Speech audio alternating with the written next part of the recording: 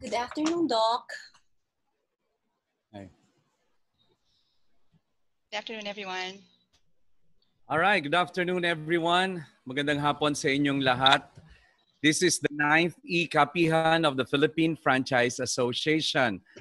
Today is another beautiful day, and this is the 9th, and this is the last in the first season of the e-kapihan of the Philippine Franchise Association, because as you may already know it, the virtual conference of the Philippine Franchise Association will happen very soon. It will be announced shortly. This is Dr. Carl Balita, and I'll be your moderator today in this final episode of the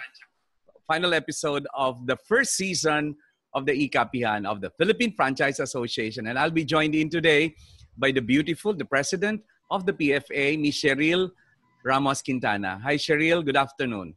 Good afternoon, Doc Carl. Good afternoon to our panelists and our viewers. We're very excited. This is our last episode for the season 1. Sabi mo nga, time flies. We started this as the ECQ started in March. And how we went through together, as an association to reach out to more entrepreneurs, Filipino entrepreneurs, to survive this crisis. Of course, I would still remember, partner, when we talked about the first. You were not yet a moderator. You were even a panelist at that time. Yes, but yeah. And thanks very much to the PFA, especially to the executive producer of this program, Mr. Chris Lim. Thank you for trusting Carl Balita to handle this. Even my company to have hosted this 9 e-kapihans altogether. Yeah, partner. How are you? How is Laguna now? How are you from the Laguna province? Yes, I'm enjoying my coffee now, which I will here. show later. Carl, I'd like to extend our gratefulness in behalf of the Board of Trustees, Chris and I, and Rich, of course, the team that composed the e-kapihan team and the PFA Learning Academy, as we wanted to share more, as we wanted to reach out to our members and the Filipino entrepreneurs in general. So thank you, Carl. Thank you for doing this with us. Yeah, basta para sa ikauunlad ng Filipino entrepreneurs and the business, nandito lang naman tayo. And actually, I have to tell you, partner, that I have refused engagements in other areas because I just want to be focusing on a few, like the UST Alumni Association, which I'm also moderating and hosting, and other few engagements, and of course, especially the Philippine Franchise Association. Salamat sa tiwala. That's what I have to say. All right. Thank you.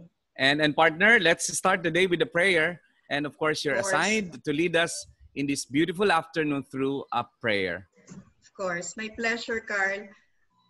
Let us put ourselves in the spirit and the presence of the Lord. Heavenly Father, thank you for giving us this opportunity to once again gather this afternoon for another fruitful e-learning session. May you grant our speakers, panelists, and Dr. Carl and I the wisdom that we may impart valuable insights and knowledge about the topic. As we continue to adapt to the new normal, we ask for your guidance that we may see the silver lining in this pandemic. Give us strength that we may overcome the challenges that we are facing and to accept the constant changes that we are experiencing right now. We commit our businesses, our health, and our well-being to you, Lord. Grant us prosperity and success. We also pray for our leaders that they may make the best decisions for our nation. Father, we ask for your mercy that we may survive in these trying times. Grant us the resiliency and faith in you, O God. All this we pray in your holy name. Amen. Amen. Amen. Thank you. Thank you for leading us in that beautiful prayer. Partner, parang ang ganda ng smile mo today. You look so fresh. Hindi halata na marami tayong It's National MSME Week now, Doc Carl, as we're celebrating that. So it's really a very jam-packed week for all of us. Yeah. Especially for the new bestseller. Congratulations, partner, for this You're book. the best ambassador Yeah. talaga. Thank you, Doc Carl. That's my new book. It's out Yeah, right thank now. you You for can buy writing this. online. Yeah. Mm. Thank Yeah. you. Yes, the Filipino brand can. Thank you so Yes. much for making this partner because it makes me feel good as a Filipino reading this. Nakaka-proud lang na basahin yung storya nila Bench, no, nila yung paborito natin dried mango and karimadon, etc. Salamat. Thank you for giving the Philippines this book and for making us so proud not only of you being one of that Filipino brand as well, but thankful and proud of the brands that made it there in the global platform. Thank you so much. And congratulations sa iyong mga launch. And I think the book is already a Yes. bestseller by now. Sold out na yata. Meron pa ba? Virtual launches. I'm very grateful. I did not expect that people will welcome it as they welcome it 2 weeks ago. So many bulk orders, Doc Carl. So hindi ko ina-expect pero sobrang masaya. Thank you. Congrats. Yes. One of the brands here is Of our course. chairman. Of course. Food Asia, Bibing Kinitan is also here. And the intention really is for Of all of course. us to get inspired. These are very humble founders of the brand. I was able to get the privilege of interviewing them. So more than the book, actually, it's the one-on-one. I love it. Love the experience. Thank you. All right. Congratulations, partner. And to welcome us all, okay? And of course, we want to be inspired by his presence and by his words. May we call on the chairman of the Philippine Franchise Association and the president of Food Asia Group, Mr. Richard Sanz, for these opening remarks.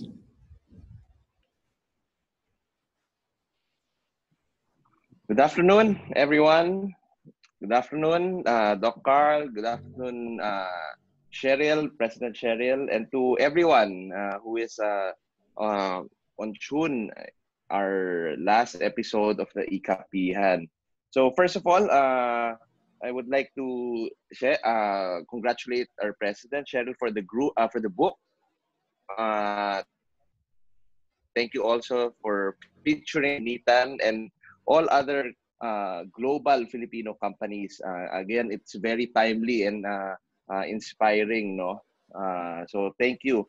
And of course, kung may napapansin ba kayo, hindi ba mukhang don't you notice na medyo glowing ako?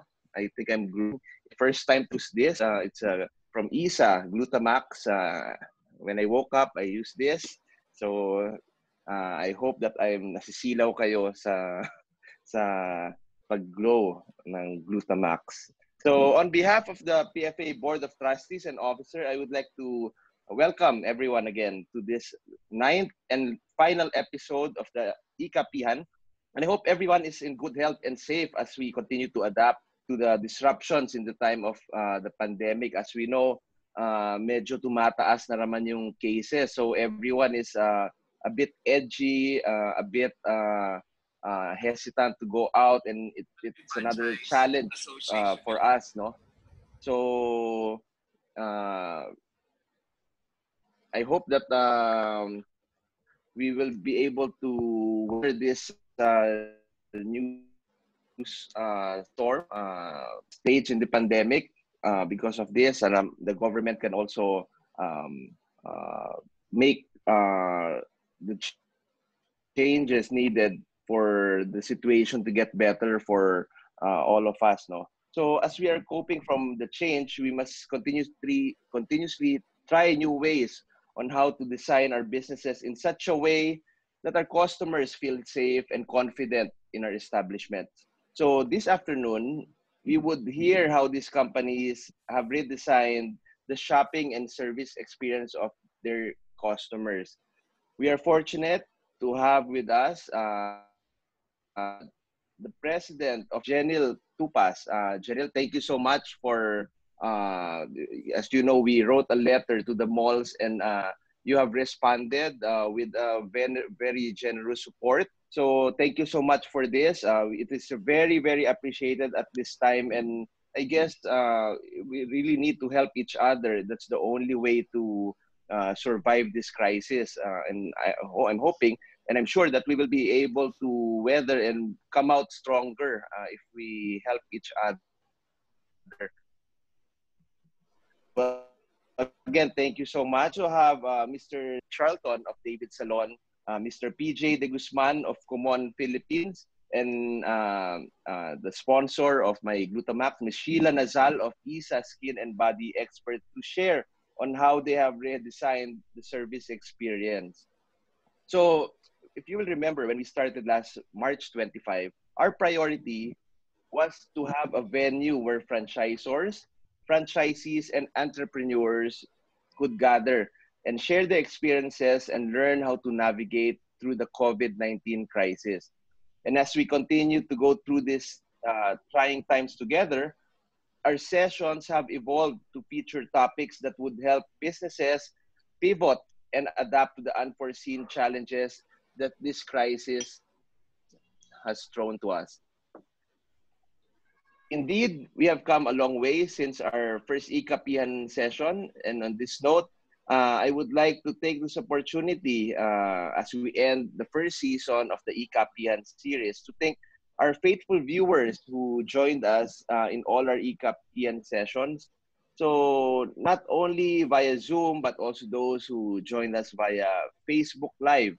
The time has come for us to end the season, but this is not goodbye. We just need to shift our resources as we prepare for PFA's first virtual conference this September. And I promise you, it's really going to be a whole new world of learning.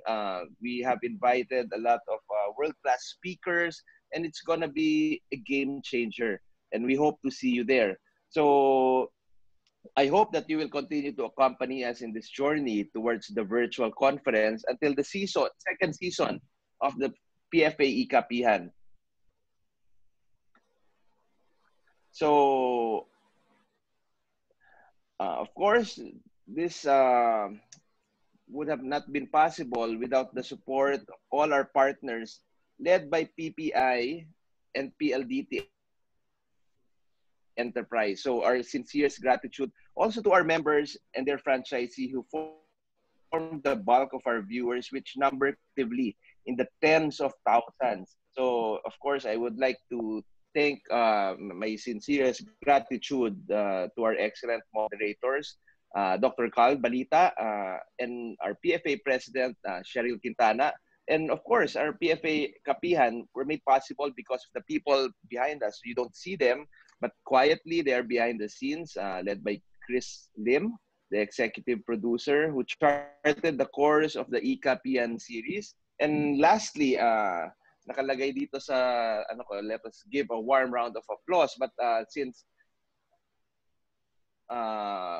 we are on mute, can I just can we do this as a round of applause to the PFA Secretariat led by Ms. Cheat Estrada. So thank you. So also thank you for Bose Coffee for sending a delicious coffee, iced coffee. They're sponsors today. So with this, I welcome you all again to the 9th Ikapihan, and I'm sure that we will all have an exciting and valuable afternoon full of learnings and useful insights. Mabuhay po, mabuhay ang Pilipinas. God bless you all. Thank you. Thank you very much, Rich. Redesigning the shopping and service experience. That's what we're here for today. And surely, just like the past 8 Kapihans, this is going to be learning field. Mamaya namin ipapakilala kung sino yung ating mga speakers and reactors and panelists. And of course, you will be part of this conversation. By the way, if you have any questions, any question to ask, please use the Q&A button. But if you have any social message to send us, you may directly chat us using the chat button. And yeah, and we would like to look back because this is the final episode of a series of 9 Ikapihans. Yes. We would like to look back, partner. And of course, we tayo. Yes. balik tanaw with numbers. Yeah, it started when? You will not forget, March 25. March 25. Oh, this navigating is through COVID disruptions at that time. Thank you so much to Jerome Garcia of the KPMG Philippines, the Minute Burger, and Faron Cafe, and of course to you, partner, for being part of the panel for this one. All yes. right. Next is ito. Ito yung talagang malaking-malaki. Partner, navigating COVID. Your favorite. Yes, navigating the COVID-19 crisis, the MSME experience. We had Secretary Ramon Lopez, our DTI Secretary, on giving us updates on IATF and DTI's policies and efforts. Because at that time, partner, no, everyone was clueless what's happening, and you know, every day is changing in terms of policy. So we were very fortunate to have him. We also had a top-notch speakers, panelists at that time. We had Joey Garcia of Contis and Wendy's. We had Dave of IC Big Mac, and Cheryl of Mr. Donut, and of course Mr. Quickie, Sharon, and also we had our partner, PFA partner, BPI, Eric. We're very grateful for them. And this is the session that made me a fan of Joey Garcia. In fact, after this session, Yeah. my show, my guest in my show in ABS-CBN. And of course, the third came last April 15. That's 5 days after my birthday. And then we talked already about resilient enterprise. We were defining then, now, next, and beyond. And thank you Yes. to the SGV and company for giving us a very evidence-based, information and data regarding to the resilience of the enterprise, together with the CEO of Sea Oil Philippines, and the FINMA, the Microtel Group, and the famous Belgian waffle. All right. Yes. And the fourth, partner? Yes, our fourth e-copyhan. As you can see, partner, our viewers and registered participants actually jumped from almost tenfolds, no, from the first airing that we had, and this is just the fourth e-copyhan. We were discussing the new normal, what's next for brands, businesses, and franchising. And we had Geoffrey Lim, who was based in Shanghai, China, giving us this resource as our resource speaker for the new normal, what's next for our brands, businesses, and franchising. Of course, we had Dr. Alan Escalona and Victor of Pure Nectar and Fruit Magic. We had Victor Paterno of 7-Eleven, President and CEO of 7-Eleven, and Kenneth Yang of McDonald's. Ano to, partner, all board of trustees ng PFA. The heavyweights of franchising. Yes. And you can imagine we had reached almost 30,000 people at the time in Facebook, and almost 6,000 registered participants. And the fifth partner featured, of course, the father of Philippine franchising, who then presented to us his journey towards what he calls the golden age or golden years of franchising, which he predicted to be in 2011 to 2015. And he did it for the first time after he survived COVID himself, Mr. Sammy Lim. Together with other big heavyweights of the Correct. industry. We had you can see naman in the poster. Yeah. We had Richard Sanz of Ibinkinita and the Max Group, Potato Corner, of course, Fred Moreno, and we had a person from Phoenix. All right. And our sixth, just to look back in history, shaping revenue, minimizing cost. And we had our consultant from JLL, Boss Coffee. Thank you very much, Bo. Akala ni Rich, siya lang ang may coffee. Hindi niya alam, meron tayo lahat. I wish everybody's taking their coffee. And partner, blooming tayo because we probably used this morning. I got it yesterday. And the soap and the glutathione. Thank you very much to Isa. We also had Sunny's Concept. David Salon also, partner. All right, of course. Yes. And the chat time of John Lucowa on our sixth. And patapos na tayo sa looking back journey through the past. The seventh, of course, pivoting towards recovery, because this came as a very popular concept, the pivot.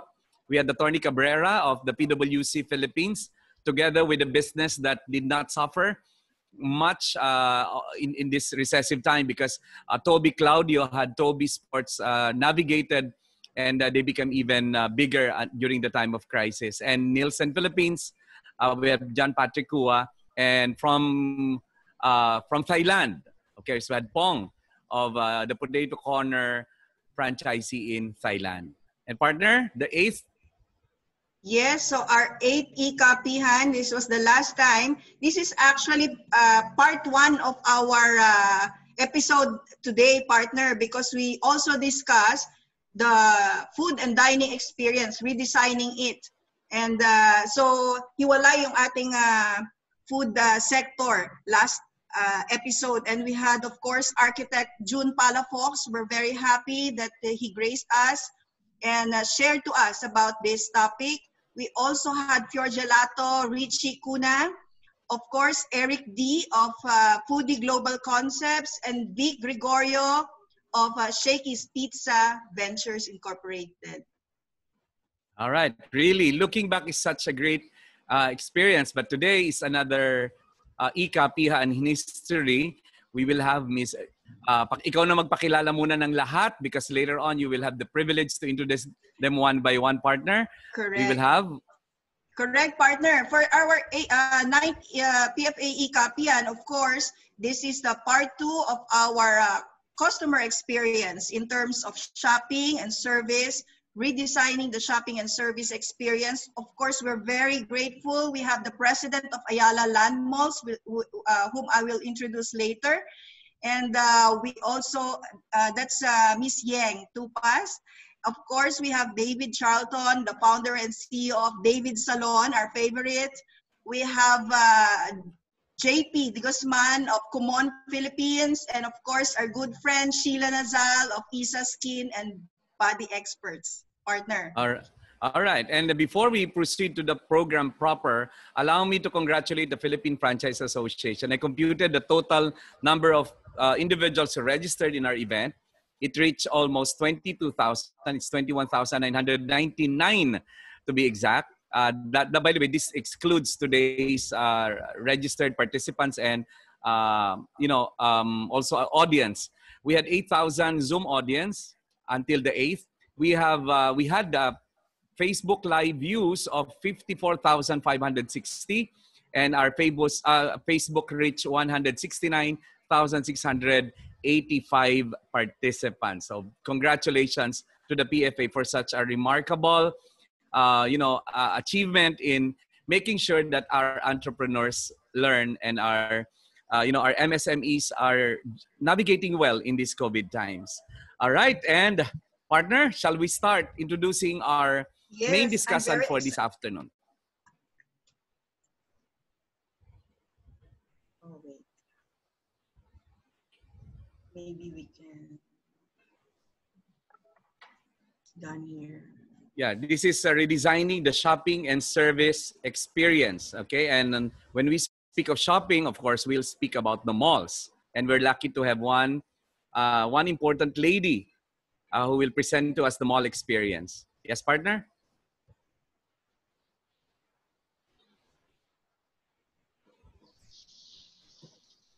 All right.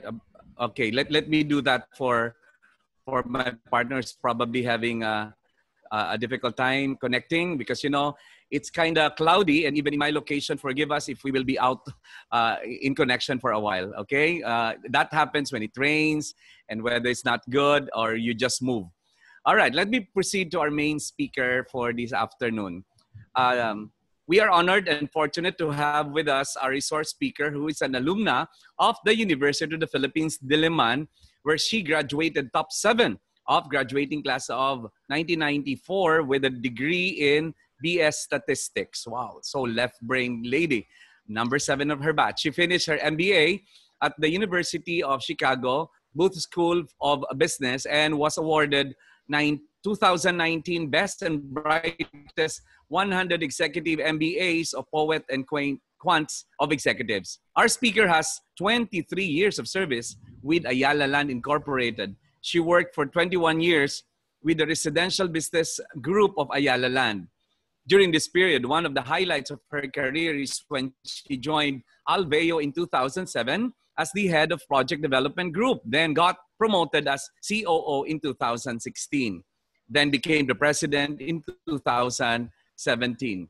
The following year, in 2018, she moved to the commercial business group of the Ayala Land, where she was appointed as president of the Ayala Malls Group. Ladies and gentlemen, let's now give our warmest virtual clap and welcome our speaker, Miss Janelle Tupaz. Thank you, Dr. Carl, for the very, very kind introduction. I'd like to say good afternoon to everyone, to the members of the PFA and to our general audience. So Chairman Richard, thank you for the appreciation. It's our pleasure in Ayala Malls to help our merchants as much as we can in the spirit of mutual support. So I'd like to congratulate PFA on the success of this very insightful and helpful ECAPN series. And thank you for inviting me today in your season ender webinar about redesigning the shopping and service experience. So it's an opportunity for us to share with you what we're doing in Ayala Malls. And so I hope that the next few slides would be helpful and would lend to a rich conversation with you during the panel discussion. So we operate 32 malls nationwide. Most of our malls are in Metro Manila, driving most of our business.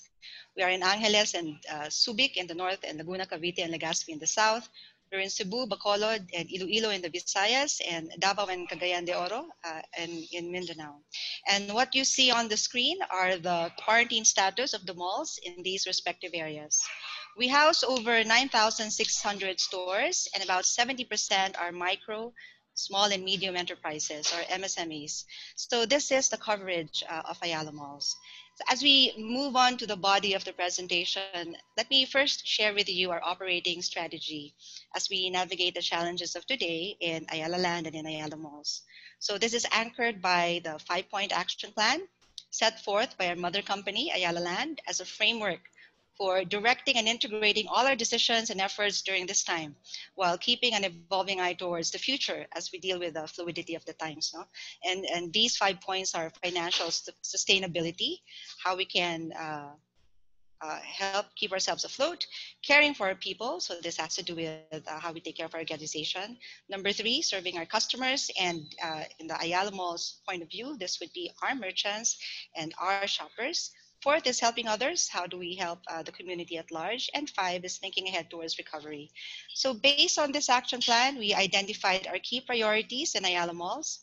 First and foremost, of course, is protection. How do we ensure health and safety in the malls? It's such a public social space. And so the challenge here is, how do we control the risk so that we can keep the ecosystem going? We're building customer trust and confidence so that we can drive traffic and address fear. The next important priority are our merchants. We know how difficult the struggle is. Many aspects of the business have been crippled. So how do we help ease the burden? What sort of support can we provide?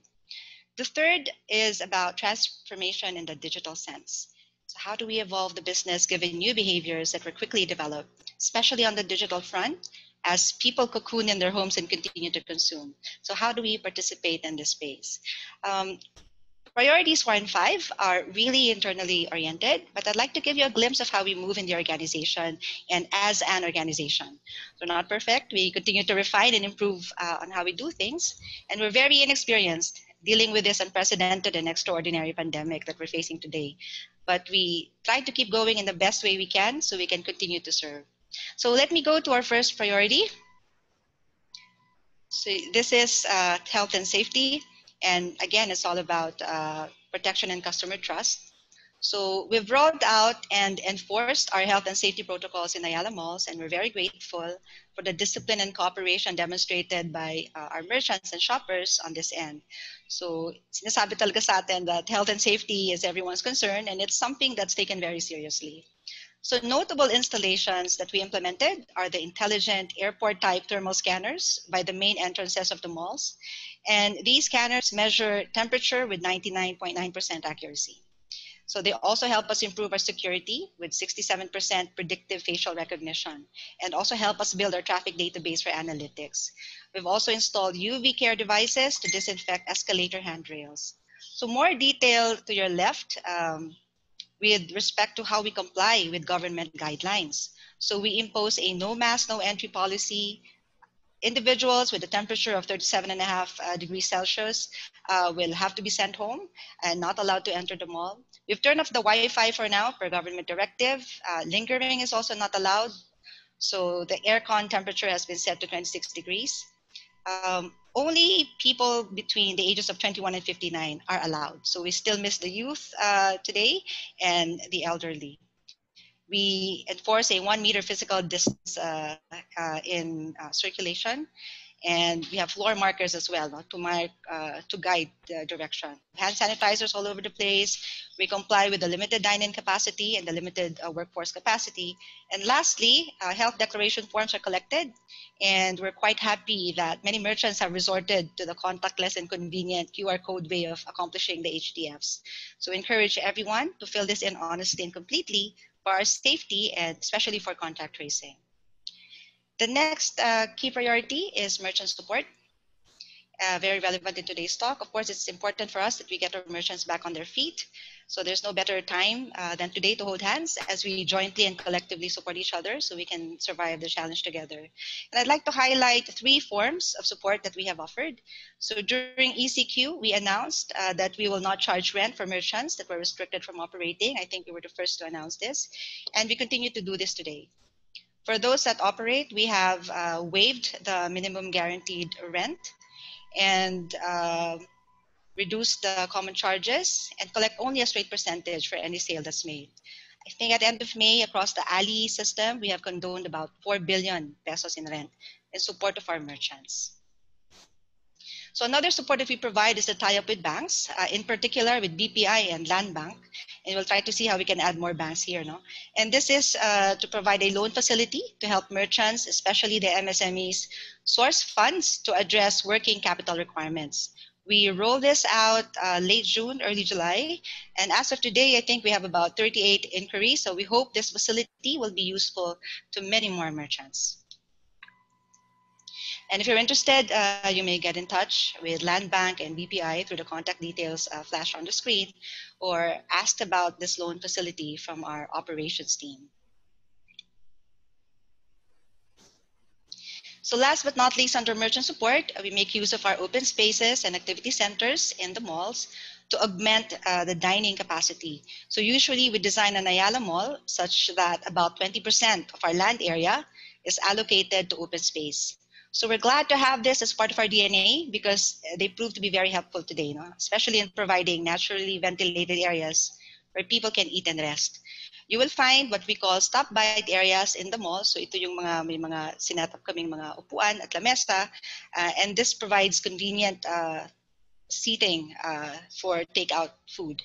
And for merchants in hard to reach areas, we also encourage satellite selling, which means that they can set up in open areas and in zones where traffic is higher. So you can have a booth there or a kiosk. We also hold thematic events such as an electronics fair, a garden fair, and coming up this August is the Farm to Market program to help merchants as well as farmers and drive traffic to the mall. So the third priority, as we know, the lockdown has led to an accelerated adoption of various digital platforms. This digital shift enabled the consumption of goods and entertainment through online means as physical mall visits became limited. And so e-commerce flourished with a much bigger active audience. With the advent of click and mortar, we sought to participate by launching our digital initiatives to connect our shoppers and merchants online and offline. We launched Drive-By. So this is a convenient curbside pickup facility that promotes contactless payment and convenience. All you need to do is call the store and then pick it up from the station, from the Drive-By station in the mall. We rolled out Zing. So this is our Ayala Malls loyalty app, and it's so handy. It's like having a concierge at your fingertips. You can download this app through Google Play, the Google Play Store or the Apple App Store. So what we did here was to build in a store information guide, so you can easily check which stores are open in your favorite mall for a quick and purposeful visit. There's a reservation facility here. So when you look up a store, the number is there and you can call that number through Zing and make a reservation. There's a unique navigation system. So imagine Wazing your way around the mall. So you can do that. It gives you the direction. The P2P bus schedule is also posted here, so very useful for commuters. There's an e-gift marketplace in Zing. So you can buy gift vouchers from the merchants that are there, and you can consume this voucher, spend it on yourself, or give it as a gift. So if you give it as a gift, may matatanggap na SMS or email yung recipient, and you can use that already. Once the cinemas are up and running, once we're allowed to operate, you can buy movie tickets through Zing, pay for your parking fees, and we'll add more features into the future. So today you can shop in Zalora through Zing. So you can go to Zing and there's a microsite of Zalora there. We also partnered with the personal shopper service called My Kuya and logistics companies for Deliver Easy. And we strengthened our curated digital lifestyle platform. This is called Pashal.tv and Pashal.ph that feature our merchant offerings. Okay, so 4 and 5, very quickly, I'm not going to expound too much on this, but within the organization, we wanted to make sure that we're all aligned in our thinking and our action, that objectives, deliverables, and completion timelines are clear, and that we're flexible when scenarios change. So we prepared a transition roadmap as a framework for execution. And this roadmap continues to evolve, no? As we know, things are very fluid. We also make sure that we speak in one voice as we communicate our advisories to our merchants, as well as sharing information with the media. As early as April, we prepared a GCQ operating handbook that we made available and easily accessible online to guide our operations teams and our merchants. On the fifth priority, to be able to carry out these plans, we have to make sure that our employees continue to be productive, engaged, and connected. So we have employees working from home, same as other businesses, no? And we have employees who stay on site. So especially our engineers and members of the operations teams who have to look after the malls 24/7. So we monitor daily task accomplishments. We implement a rescue team setup. This means that if there's any member of the team whose health is compromised, we replace the entire team, send them home, disinfect the premises, and bring in a new team to make sure that operations and services remain interrupted while taking care of everyone's health. We've rolled out our e-learning platforms, achieving 3,600 training hours as of today, and we set directions and report to the organization through our town halls. And also, very importantly, we check on everyone's mental health. Just very grateful that we have a committed team in Ayala Malls. To wrap things up, commerce has been around since the beginning of civilization. For as long as humans have existed, we bartered, we sold, we exchanged, and we consumed resources in a collective and recreational manner. How we purchased these resources, these goods, have evolved over time and came in different formats. They say that e-commerce started about 50 years ago in the early 70s with teleshopping. And with the advent of the internet in 1991, online shopping became possible. So commerce flourished and survived pandemics that occurred and reoccurred over the centuries. In fact, they say that the great influenza pandemic, also known as the Spanish flu, was even deadlier than World War I, with about 50 million deaths worldwide.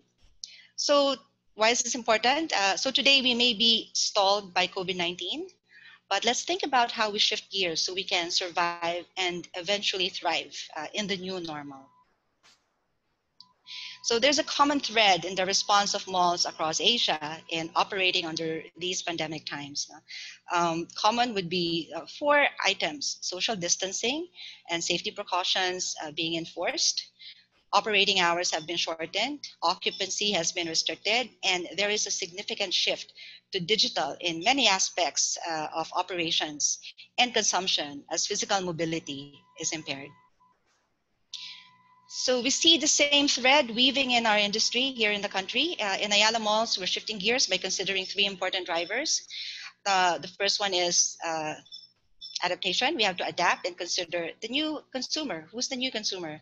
The new consumer is literally more at home, more conscious about health and safety, more careful about his budget, seeks more value for his money. And the Filipino consumer of today is getting more and more digitally literate, not just by choice, but of course by force of circumstance. Which brings me to our second point here. We have to be able to reimagine and transform the way we do things. And we look at digital platforms as enablers to building the business, especially during this time. Hence, we have pursued and continue to pursue our digital initiatives. Add to this is our intent to evolve into a cashless mall for better safety, security, and convenience, and the reconfiguration of our physical spaces to be more relevant to the needs of today. The third point here is the new retailer. So we look at the new retailer as we consider the new consumer in a more digitally connected world. Where we can assist, traditional businesses will have to innovate for better e-commerce adoption. And we welcome and support enterprising individuals and small groups that have created viable businesses out of opportunities that have emerged today, whether inside the mall or our virtual marketplace enabled by Zing, Drive-By, Deliver Easy, and Pashal. So forging ahead, this would be my last slide. We believe that the malls will continue to be a vital and relevant marketplace with digital enabling click and mortar operations in tune with new consumer behavior. Over the short term, we know it will be an uphill battle as scientists hurry to discover a vaccine, hopefully soon, as businesses explore all means to stay afloat, and as we rebuild customer trust and persuade shoppers to enter the mall while minding safety. So today we focus on digging in, being creative and resourceful and efficient in our use of resources, and really just doing our best to stay afloat and be ahead of the times. So with that, hopefully we can be as adaptable as the gecko that you see here. Over the short term, we try to survive and evolve. And the next step really is working on stabilizing the business so we can once again thrive. And it's a collective effort. So we have to keep the Bayanihan spirit alive. But that's all we have to share for now from Ayala Mall. So thank you for listening. And please remember to always wear your mask, wash your hands, and keep your distance when you visit us. So stay safe. Thank you. All right. Thank you so much. Thank you so Ganda. Partner, are you So, back? Thank you, Doc. yes, sorry for that glitch, partner. Thank you so much to Miss Yeng. A very, of course, as always, no, Ayala Malls is always responsive, very compassionate, and very excited tayo, partner, because it's data-backed, what she presented. And you know, partner, I will agree, and I can attest to the fact that Ayala Mall was first to announce that support to the lessees. You know why? Because she guested in my show on a Saturday, and the public notice came on a Monday, because it was Secretary Mon Lopez who was ahead of her, and she responded right away and said that there will be some reprieve in the rental on a Saturday when it was officially announced on a Monday. It happened in my show. I should know. Right, Miss Chieng? Thank you so much for that. Our pleasure, our pleasure. Yeah, it was a painful decision, but it's the right thing to do. Yeah, but because at that Sunday, it became a headliner in all papers, and they picked it up from your announcement in my show. Thank you so much. But partner, I think she mentioned something very important that we not only apply to malls, but to all of us. On the short term, we have to survive and evolve. And in the medium term, we have to stabilize and thrive. And she mentioned about the Bayanihan spirit being alive. Thank you for that. That's not only applicable to malls, that's applicable to all of us. Let's survive and evolve. You know why? Because what does not kill us will make us strong, partner, right? That's right. Foresight, as always. All right. So thank you for that. And let's proceed right away to our next panelist. By the way, those who are watching us from Facebook, there are some connectivity errors, glitch happening as well. But rest assured that this video is being recorded live here in Zoom. You're lucky to be here in Zoom. Those who have friends in Facebook, please advise them to register right here in Zoom, because here at least we can have a lot of backups. But with the connection with Facebook, we got disconnected for a while. But rest assured that what you missed from the talk of Ms. Yang will be posted again in PFA Facebook. Thank you. Yes, partner. I'm very excited to introduce our first panelist this afternoon. And thank you to David Salon for the generosity of sharing to us the David Salon products. We need that, partner, to maintain the glow while we are working. Okay.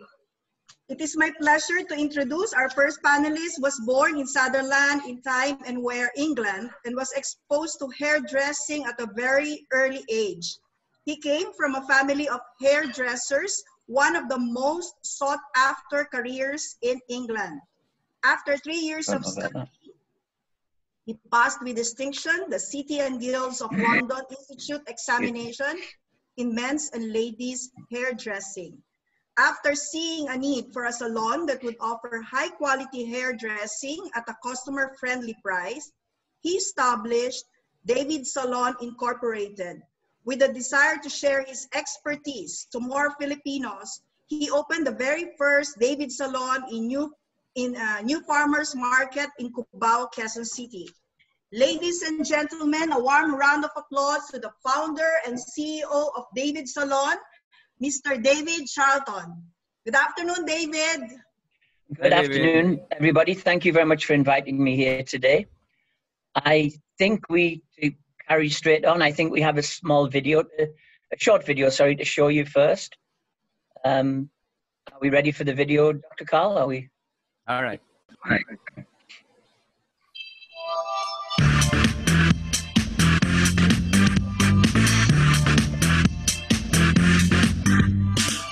Just got my hair cut and I'm feeling good. Looking fresh just like I knew I would. To live my best, there's only one place I go. They keep me styling from my head to my toe. At David's Salon. At David's Salon. At David's Salon. They bring out the best in me. At David's Salon. At David's Salon.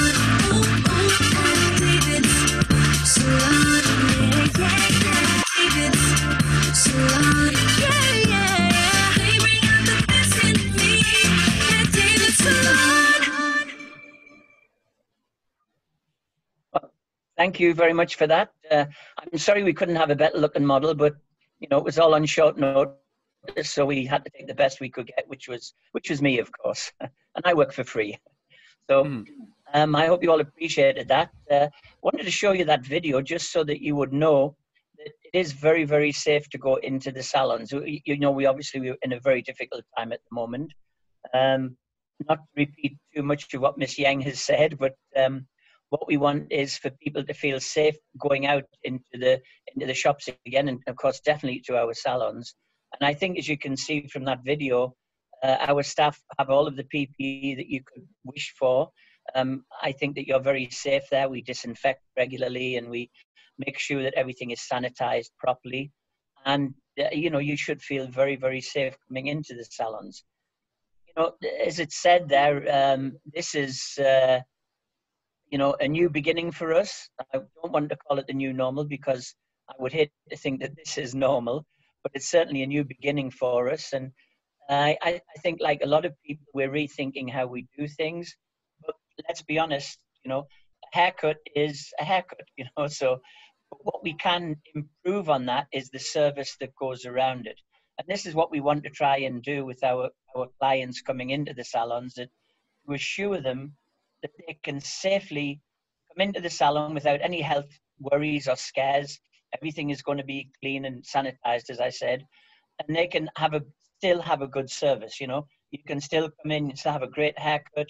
You can have colors now. You can have treatments now. Of course, we follow the guidelines from the government, so we're not doing nails yet, but hopefully within the next week or so that will be allowed. I don't see why it shouldn't be allowed, but hopefully it will be allowed, and then we can work and give full service to our clients, and safely as well, of course. And again, as Miss Yang was saying, when we are in Ayala malls also, and we're very grateful to the malls for the way that they've helped us as a business, and we're very grateful to our regular customers that are still coming in and have still wanted to make appointments and still trying to come and see us.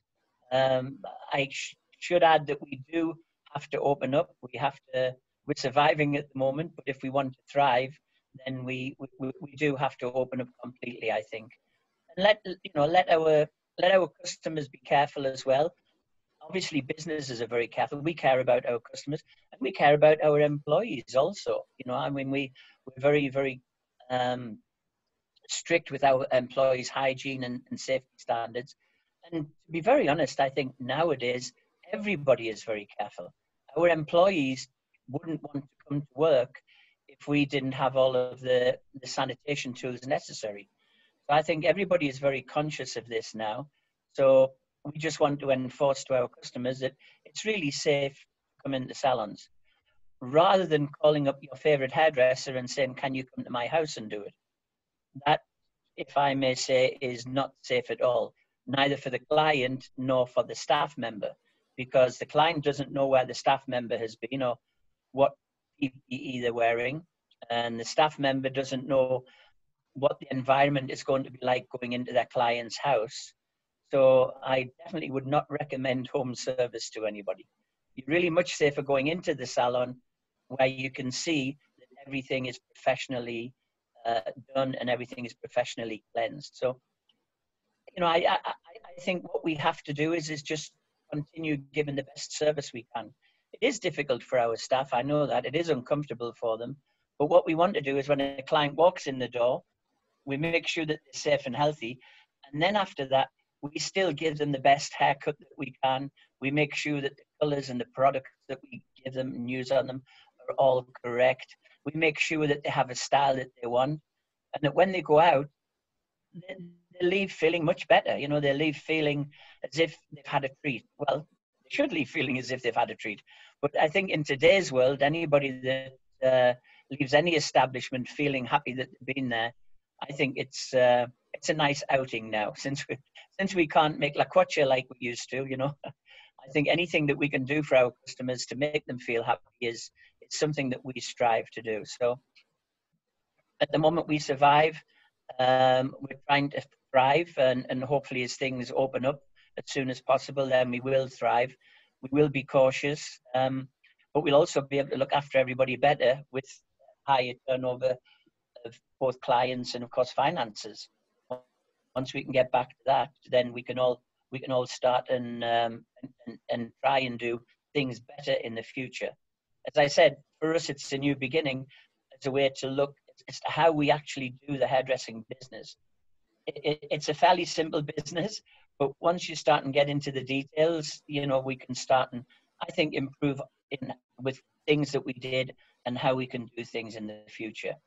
So that's our goal as well. Survive at the moment, and then hopefully within the next few weeks, may I say, we can open up properly and we can really start and get going, get all of our staff back to work. I feel very sorry for our employees, as everybody's employees. You know, they're working half of the time or 30% of the time, and you know, no one can survive on 30% occupancy or 30% of their salary for very long. So I think I'm really looking forward to once we get back to full employment, full capacity, then we can start and rethink how we do things with our employees for the future. And of course, make sure that we still give the best hairdressing that you can get anywhere. So we have also been doing sort of digital selling a little bit. We've actually done more of that recently than we ever did before, of course, because clients would come into the salon. You can see just behind me, we have our retail products. We've been doing quite a bit of digital selling as well now. Not enough to make a big difference as compared to what we had before, but I think it's important as a business person and as a business to still keep your name out there, even with the retail. While we weren't making any money out of it at all, to be very honest, I looked at it more as advertising, because people could still see that we were advertising David Salon products. We were still advertising David Salon. So with the digital side, of course, we will still continue that online selling. And we will tie up with various organizations to do this, or we have tied up with them and continue with this. I looked at it more as advertising rather than a big business stream, although it certainly did help a little bit. So that's worth doing. But you know, hairdressing is a person-to-person type of business, so we can't stray too far from that.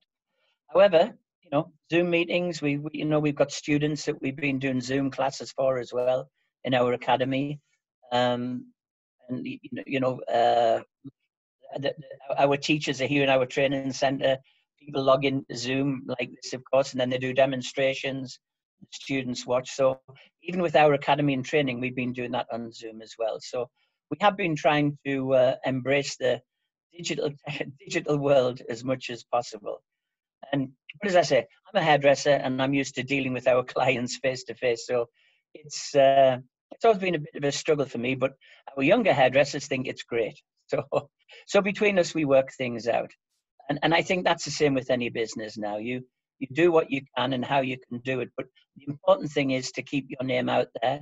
And the important thing is to keep doing what you know is the best for both your customers and for your employees, and of course for our landlords as well. We all want to stay where we are, and we all want to keep going, no matter how difficult it is. So we just keep doing our best and plugging away, going forward.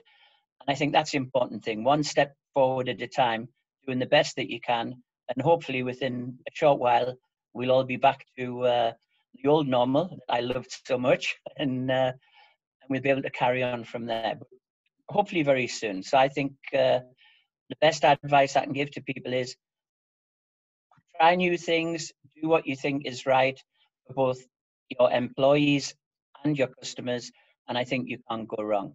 And then we just keep pushing forward and doing the best that we can. So good luck to everybody, and thank you very much again for inviting me here today. Thank you. Thank you very much, David. Thank you.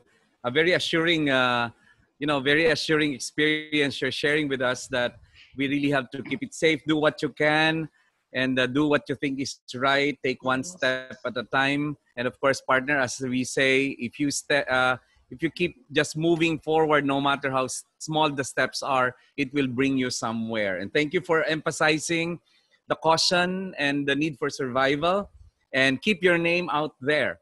Partner, maganda yun, no? Keep your name out there. And David and I and our next panelist also has something in common, and that is we put our name out there. Like my review center, it's Carl Balita Review Center. David's David Salon. And now we have Isa. All right? And there's a very assuring message whenever we use that, our name, because our name becomes our guarantee. All right, partner, let's move on and introduce the next speaker, please. Yes, thank you, David, for that. Our next panelist is actually the Assistant General Manager of the Business Development Unit for Kumon Philippines Incorporated. He oversees the support operations of the company, from public relations, IT and logistics, to finance and human relations. He has been in the company for almost 20 years and has been part of the company's growth in enrollment from 15,000 in 2002 to over 80,000 enrollees in 2019. Friends, let's hear it from Mr. Juan Primitivo de Guzman. Good afternoon, JP. Hi, good afternoon, She. Good afternoon, Carl. Thank you so much, David, for that great presentation. And as you can see, I have been one of those suffering from lack of a good hairstylist. Yeah. So I had to cut my hair in the last few months. As I start, I'd also like to acknowledge Yang. Thank you so much. We do have some Kumon centers in the Ayala malls, as well as some other malls as well. And it's really a great help to them and to us that you've given them this consideration about the rents. So I prepared just a very short presentation, and I hope to hear more from you in the Q&A. So let me get into it.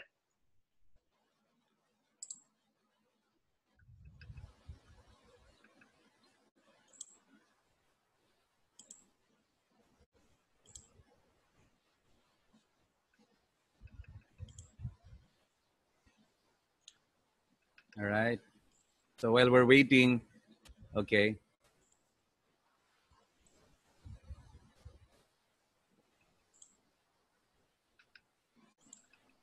Okay. Now we have it. Yeah. Okay. Okay. So Kumon is known for our math and reading learning centers, where we offer our, of course, after-school programs in face-to-face sessions. And so many people are surprised, but we're still very traditional. We use pencil and paper.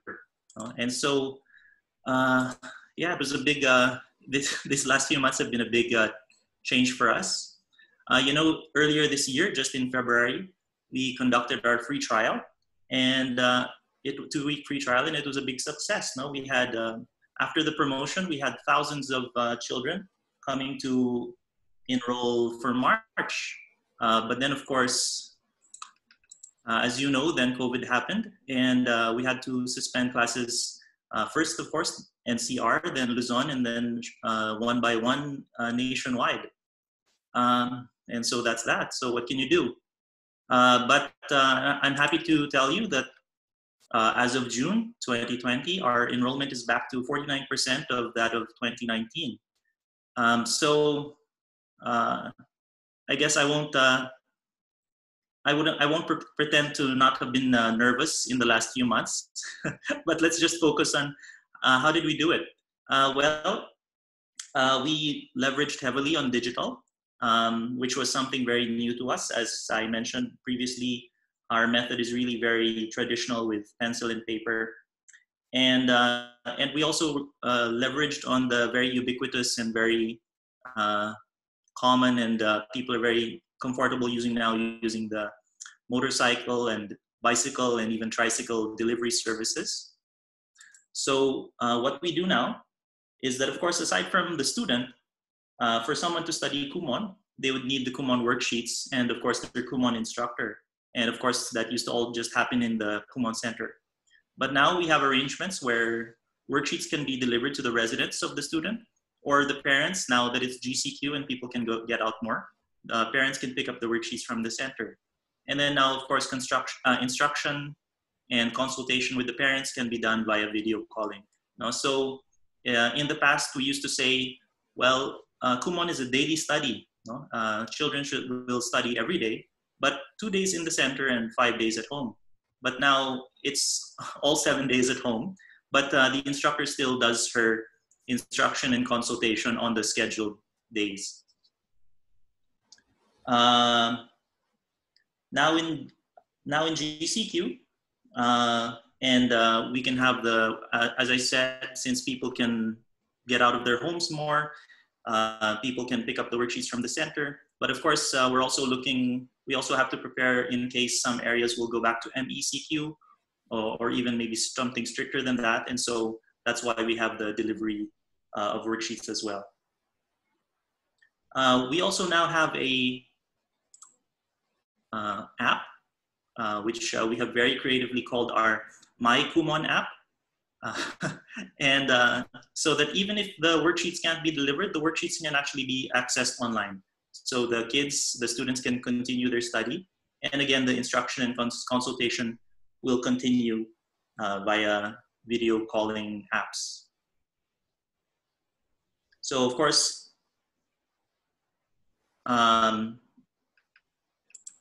government has already declared that schools will start this August. And as I'm sure you well know, in the last few weeks and months, everyone has been talking about what will the different modalities be. Will it all be online instruction? Will it all be, they have this term called blended learning, hybrid learning, asynchronous learning, and all of that. No? And well, all I can say is that with the current situation, the education provider who can deliver good results without needing a classroom setup, but also addressing the need for safety, social distancing. And also, of course, now we have to, of course, face the reality as well that the parents have their own work schedules and the kids will have their school schedules as well. So if you can address all of that, then your service will be in high demand. And that's what we're trying to do here at Kumon. Even our franchise application process is continuing. We haven't stopped on that. It's a bit funny, but we actually had one batch of franchisees complete their training process last April. No? So everything went on Zoom, and the instruction, the review of the materials, the actual hands-on experience of instructing students and observing students, it all went on Zoom, and normally we would do that live. And I'm happy to say that we're starting another batch of franchise trainees this July. I think it's already started, but we're continuously conducting our franchise orientations again online. So while I too, just like David, I long for the old normal, I guess we have no choice but to accept this new normal and keep going. So thank you very much. It's really a pleasure to be here, and I'm really glad to listen to everyone and learn so much from all of you. So I'm looking forward to the rest of the presentations and the discussion later. Thank you.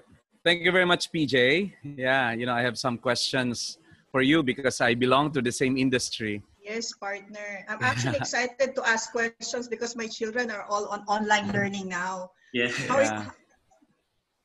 Siguro mamaya, partners, sa Q&A, we can discuss also. I also have questions for you. And because we have a lot of questions already, aside from the Q&A, through the Viber. So let's move on to our third panelist for now. Our third speaker is known for her work in building brands that celebrate a holistic approach. She made ISA a familiar brand for quality aesthetic and wellness services and products.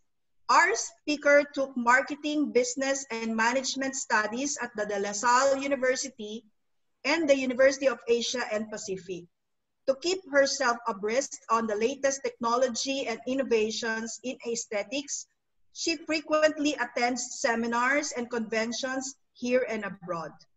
She is currently the President and Director of Operations of ISA Skincare Corporation and the Director of Health Wellness Lifestyle Incorporated, the maker of Glutamax, Glutamax Men, Nice Day Coffee, and Anagen. Without further ado, let us all welcome the very beautiful Miss Sheila Hernandez Nasal. Good afternoon, Sheila.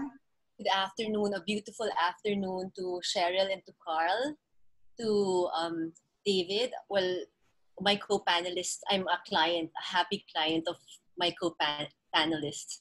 Yang, we are a tenant at your Ayala branch in Ayala Mall in Bacolod. PJ, my kids all took Kumon. And of course, David, I go to your branch and Podium to have my nails done. Anyway, I would also like to greet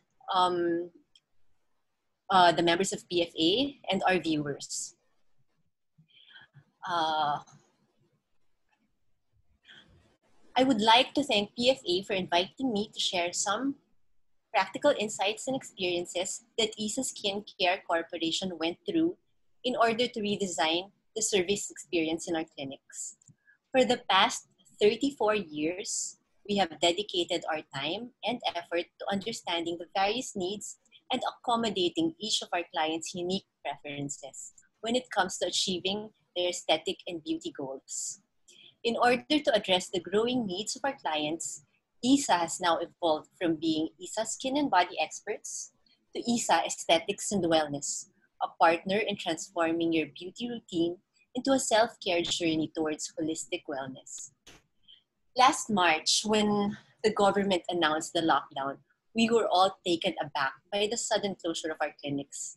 After the initial shock, we had to quickly pull ourselves together and think of ways to redesign our service to conform to the new normal. I gave my staff a term that would remind them of the changes that we need to implement moving forward. This term is SKIN, or S-K-I-N. S stands for security and safety.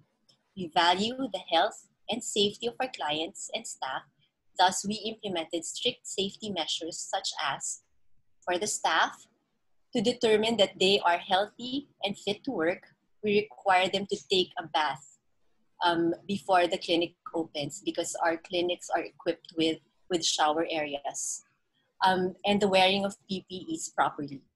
For the clients, upon entry, they would have to fill up a health check form, contactless temperature scanning, sanitizing of their shoes, hands, and personal belongings. We also require pre-booking and encourage cashless transactions.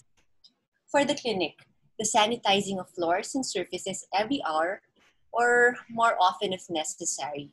Alcohol dispensers are available in several areas of the clinic. And the use of UV cabinets, lamps, and wands to sanitize rooms, beds, and equipment.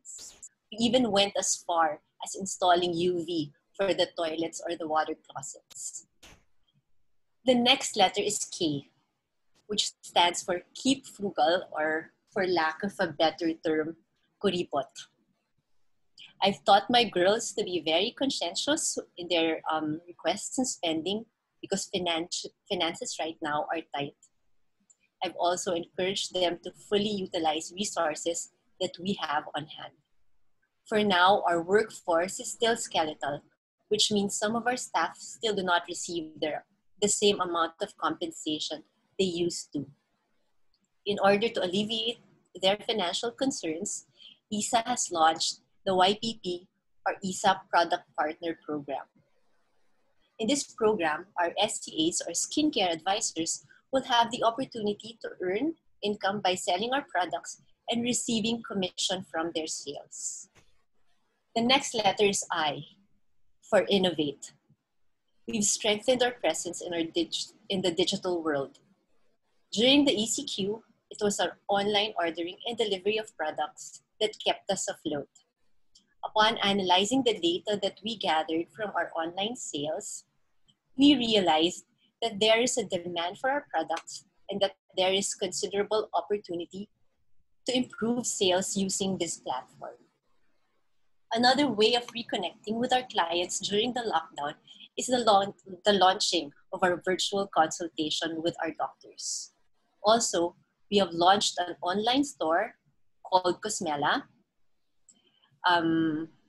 Together with our partners, we can deliver our products such as ISA, Glutamax, Glutamax Men, Anagen, Nice Day Coffee, and soon vouchers for use in the clinics on this website.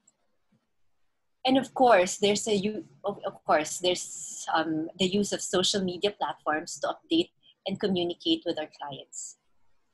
Now, to help our clients maintain their beauty regimen at home, we also launched our Beauty at Home line, which consists of beauty kits, gadgets like the Pearl Lifting Iron and the Clear Reveal Wand, which are safe to use at home. The next letter is N, which stands for New Normal. It is about time we realize, accept, and embrace this new normal. As of the moment, I cannot claim that we have perfected our protocols, but slowly, with hard work, constant communication, and regular updates, we will adapt, thrive, and succeed in our endeavor. Always remember that there is opportunity in adversity. Adversity allows us the opportunity to find out what we are capable of, to develop our strengths, and to access aspects of ourselves and our businesses that we did not know existed. That's it for me. Thank you. All right. Thank you. Thank you very much. Thank you so much, Isa. Last night, this morning, partner, I used this eh. She sent this to me. And sabi ko nga, this is specific. Wala ka nito. Dito kita natalo, no? I don't know what. Kaya kayo glowing ni Rich today. Yeah, and the soap, no? And thank you for that, Isa. I'm curious about that, yung little gadget that you showed earlier. You know, because many vain men and women now are looking for some home remedies. I mean, beauty at home. That's how Isa called it. And adopt, thrive, and succeed. And thank you for saying that adversity becomes the mother of opportunities. And that's it. So, partner, we have heard it from our three panelists and, of course, from our main discussant, Ms. Yang. And, so the skin principle is well taken into consideration. Safety, kuripot, innovative, and the new normal that we need to embrace. All right. You have a list of questions already, partner. I never run out of questions. That's my job for 20 years in ABS-CBN. Yeah. And ikaw, sabi mo you have a question for me regarding... Yes, first muna. Para ma-connect ko. Excited din akong malaman. You know, especially the parents whose children are on online learning.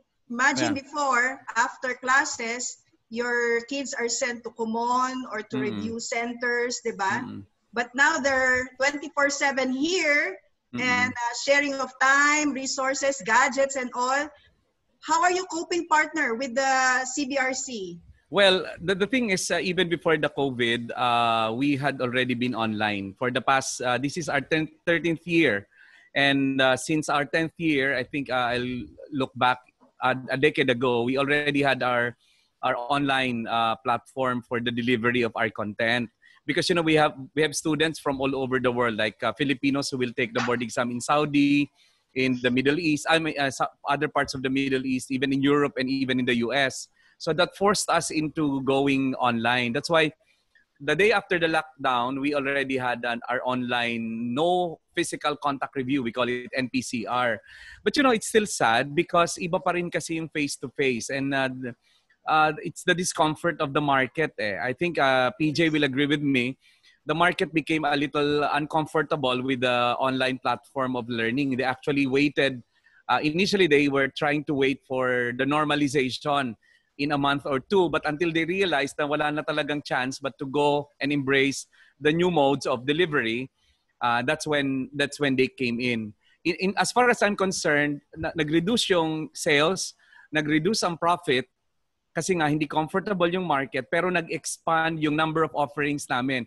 Believe it or not, now I'm offering programs that we never offered before. Like we now have architecture review, we have a review for RadTech, for medicine, later on even for bar, and we even have college admission test reviews now. And these are things I never touched before, but because of the opportunity offered by the virtual learning, also. Wala na akong limitation, partner. Yes. And in fact, even what I do as a coach, as a mentor of business, is now part of my mainstream Carl Balita Review Center offering. And even these kinds of platform, itong pagmamanage ng mga virtual learning. Dati ang pinupuno ko Philippine Arena, ngayon ang pinupuno ko Zoom, 'di ba? And then we migrated into servicing those agencies or those companies who need expertise of our center in delivering the virtual learning. We're doing good. It's just that the market needs a little time to really migrate into virtual learning. But my fear is this. My fear is after this, we get so used to this, I don't think the reviewees will still go back to the classroom.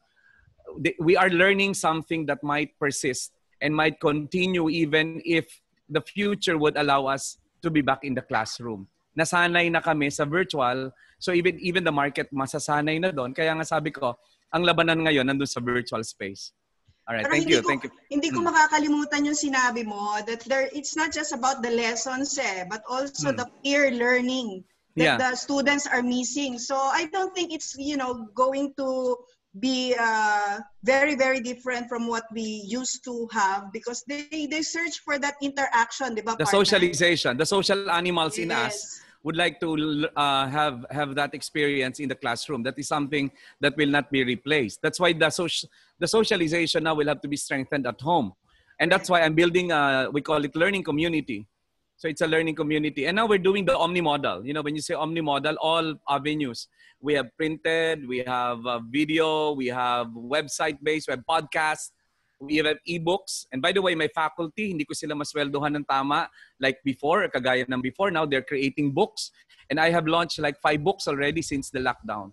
And these are really opportunities. If you just want to exploit the time that we have together with the family, the time to be at home, to study, to learn, to improve the brand. I think kung hindi man tayo kumita ngayon, ang mahalagang ma-achieve natin ngayon is the branding. All right? So, okay. Let me throw my first question to Ms. Yeng. And of course, we would like to encourage everyone to please key in your question in the Q&A button or Q&A box in the gadget that you're using. Avoid using the chat room because the chat room is not where you put your questions. I have several questions already in the Q&A, but please do so. If you're in Facebook, please just type on your question in a message and we will try to answer those questions for you. I have my first question for Ms. Yeng. Ms. Yeng? Yes. Do you have, I'm sure you're looking into evidences and data. Do you have some data on how your tenants are now doing in terms of the current shift into some 50% capacity and so on? Yes. How are they doing, number one? And number two is still data. Do you have some comparative analysis of the percentage of the foot traffic that we're having right now as compared with what was before? Okay, so 2 questions. One would be tenants, so how they're doing. So let me talk about categories. I would say in terms of sales, who's doing well on sales? Of course, essentials is very obvious. We have our specialty shops. So these are the vitamin shops doing very well today. Hardware stores. Electronics doing well. I think there was a point where nagkaubusan ng laptop because of virtual learning. Yeah. So basically mga health oriented stores then, and then basic apparel is also doing well. Sporting goods stores, so may mga bumibili ng mga sports equipment. So these are the categories that are doing well. Milk tea, I think they're making a killing right now. So we see a lot then delivery. Now to your question about foot traffic. So two things. No, we look at merchant occupancy, and it's increasing across the system. We're at, on average, nationwide, we're at about 63, 65% in terms of merchant occupancy. So umaakyat. So maganda yung trend. Pero yung foot traffic, gradually increasing, but not at pace with merchant occupancy. And this is what we need to be able to improve on. So with that, by foot traffic, I mean about 25% versus pre-COVID. So in some malls, it can be higher, as high as 45%. In some malls, it's lower. So we're at about the 25% level, 20 to 25% level right now. And then in terms of foot traffic or sales during the week, we see sales moving up on a Saturday and Sunday. So Friday, Saturday, Sunday. So yun yung galaw ng mga tao, yung mga pupunta sa mall. So did I answer your question? Was it a long answer? Yes, go ahead. Please. Yeah. So expound a bit more. that's on foot traffic. So occupancy, we see merchants, more stores opening, but we also see stores closing. No, may mga merchants that are streamlining their operations. If you want to stop the bleeding, you have to do that as a business owner, especially if you have several branches within the mall. You'd want to be as efficient as possible. So we're seeing that, but we're happy that it's moving up. But again, I said this in my last slide, it will continue to be an uphill battle. A lot of merchants are struggling. So foot traffic, why is it not so high? Because we have the age restriction. So 21 and below, hindi pinapayagan ng government, hindi pwede yung elderly pumasok. And then public transportation, hindi pa open lahat ng modes of transport. And yung pinaka-importante dyan, takot pa yung mga tao. Yeah. So that's why it's very, very important that we enforce our health and safety protocols very strictly. Yeah. Are you like very strict? There is a question here about the tenants, the merchants actually complying with some interior requirements responsive to the protocols of the government. Is that something you make sure and you ensure? Because, I'm asking this question not only for the interest of those who are entering the mall, but for the general public who might just have that paranoid, this is what Dr. Love of National University of Singapore called paranoid economy. Like in your case at Ayala Mall, are you very strict at making sure that every merchant is giving full compliance? We try to be as strict as we can. So the government guidelines are there so that kami, a small operator, complies with that with the guidelines, and the merchants themselves have to comply with these guidelines. And we keep on emphasizing that because umiikot ang DTI at ang LGU, very, very strict also. And it's also our responsibility to make sure that, hey, is everyone compliant? So we do our rounds. Now, the question is, can you assure us 100% that everyone is complying? That's going to be a very difficult question to ask. So I would rely on our merchants to follow and our operations teams to inspect. So as much as we can, we try to be very strict about enforcing all of these protocols. Ayaw nating mahanapan tayo ng reason para masara. Yeah. And it's not just for Ayala Malls, it's for the entire mall industry. So we try to be a role model to each other.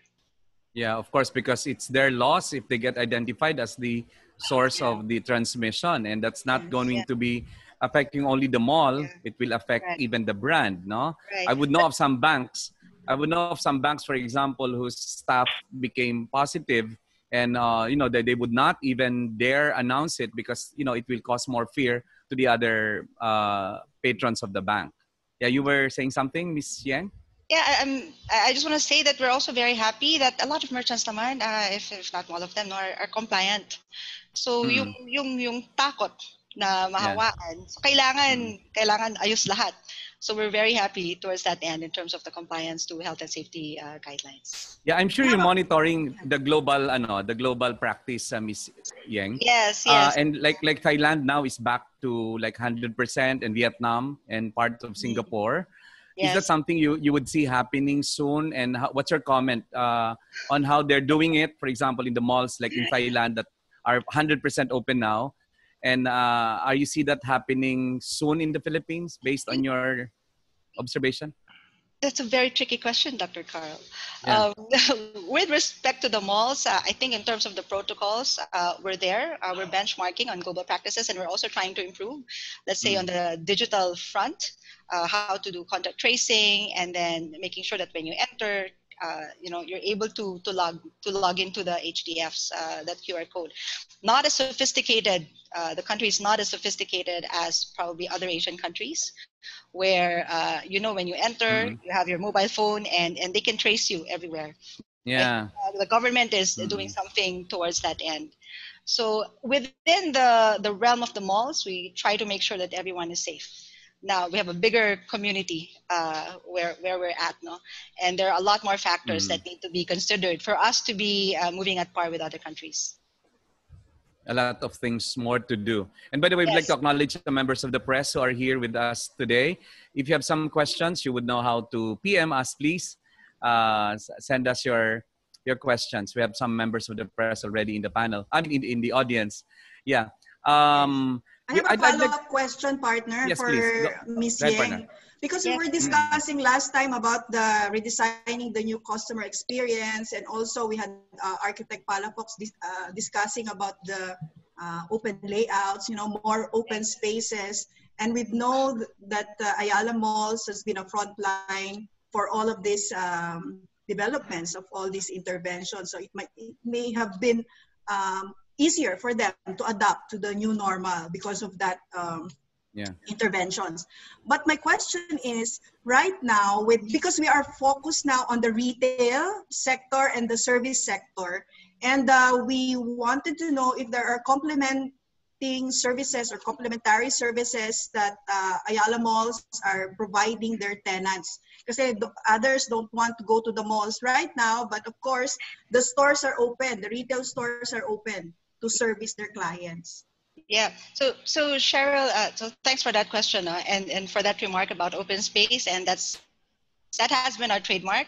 Greenbelt, I think we have all told about 3 hectares of open space there. You go to Manila Bay, that's 1 hectare, and we're very grateful that we actually not moved towards this end, but it's really part of our design, because now it allows us to address the situation.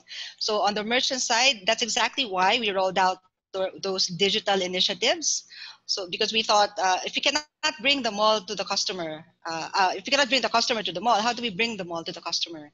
And what help can we provide to our merchants so we can connect them? And that's why we thought of drive-by. So nakakatuwa yung drive-by. Initially, we had a lot of food merchants participating. And then after that, we have the non-food. We had people buying toys, people buying pet grooming supplies. You'd be surprised, like an 11,000 single transaction. We have people buying books. I think about, I'm not sure, 80,000 at one point for one transaction. So that's one way of aiding the merchants. And also because people sometimes takot sila, ayaw pumasok pero gustong mag-drive or gustong dumaan lang. So the digital initiatives, Zing is there, so to connect our merchants and customers as well. And we continue to work on Zing. So hopefully with Zing, we are able to help generate sales, provide a broader marketplace for a broader reach for our merchants. Some of them, or many of them, have their individual websites. So we also link up to those websites, so you have a bigger marketplace. With respect to the physical configuration of our spaces, what we're doing now, because 30%, 50% dine-in capacity, even 75%, so kung maliit yung inline space, pag hinati mo yan, konti lang din ang pwedeng pumunta. So what we did was to extend the seating capacity. So we put up tables in the activity centers and in our open areas, open spaces, especially for perimeter merchants where there's a much easier opportunity to expand the seating capacity.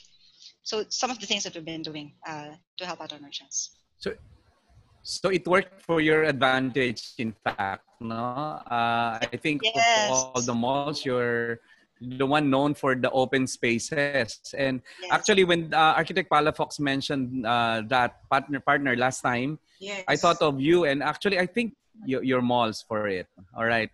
So thank you for those answers. I'll have more Thank questions. you. By the way, before that, Miss Sheng, this is from Ed Yeah. Paras because he owns the Paras Alter Station. And maybe, I knew you mentioned this earlier, but you can have longer time to explain this. How much rental concession did you give, and when will this concession take effect? Just to reinforce it, Ms. Yang. Thank you for that question. As of end of May, I don't know. Is this the question? The nominal value in terms of Yes. rent support, that's about 4 billion. End of May. That's the total rent condonation. And as we continue to Mm. support our merchants, we continue to provide the rental support that I showed kanina, that we're just on percentage Mm-mm. rent. That number Mm-mm. will continue to increase in terms of rent support. So we're also trying to find ways on how to cushion the impact of the rent condonation. So that's about 4 billion by end of May. At end of May. What was the second question? I'm so sorry. When did it start? I So mean, when did it start? ECQ, even before the formal announcement that malls will shut down, as you've mentioned a while ago, Dr. Carl, mm, we said, okay, we know that the malls will be closed, so we have to give our merchants number one, time to fix their stuff. So we had to announce that, I think, more than a day before the closure, probably 2 days before the closure. And then second, so we decided quickly on the rent condonation. We said it's going to be painful, but it's the right thing to do. So no business, then let's not charge rent. So that started on March 16, all the way up to MECQ, even up to today for merchants na hindi pa pinapayagang mag-operate. Now the rent support, that's the variable rent and then the discounts. We're looking at the first wave would be up to end of August, and then we will review and recalibrate as we observe the sales performance per category. Yeah. That's the all answer to right. that. She has a very detailed Thank you very presentation much. partner earlier. So Ed, if you can watch again Yeah. after this session, it's Mm-mm. posted at the Philippine Franchise Association page. You can screenshot because Ms. Yang has Yeah. a very detailed presentation earlier. Yes, Thank you indeed. for that. I'd like to go to David. David, first there is a crisis that would render a lot of people with financial challenges. Now, number two, I think people now are learning the family haircut, the color, the treatments, etc. Like I remember my wife will cut the hair of my daughter and so on. Even the treatments now are happening home, and considering that some formulas are now available online. How do you expect that to affect the salon industry or that part of your business in general? Well, you've always been able to do your own color at home and things like that, and treatments at home and everything. But I think that comes back to what I was saying earlier about going into the salon is a treat. Everybody All right. can cook sinigang at home, but everybody has their favorite restaurant to go and eat sinigang in, I'm sure.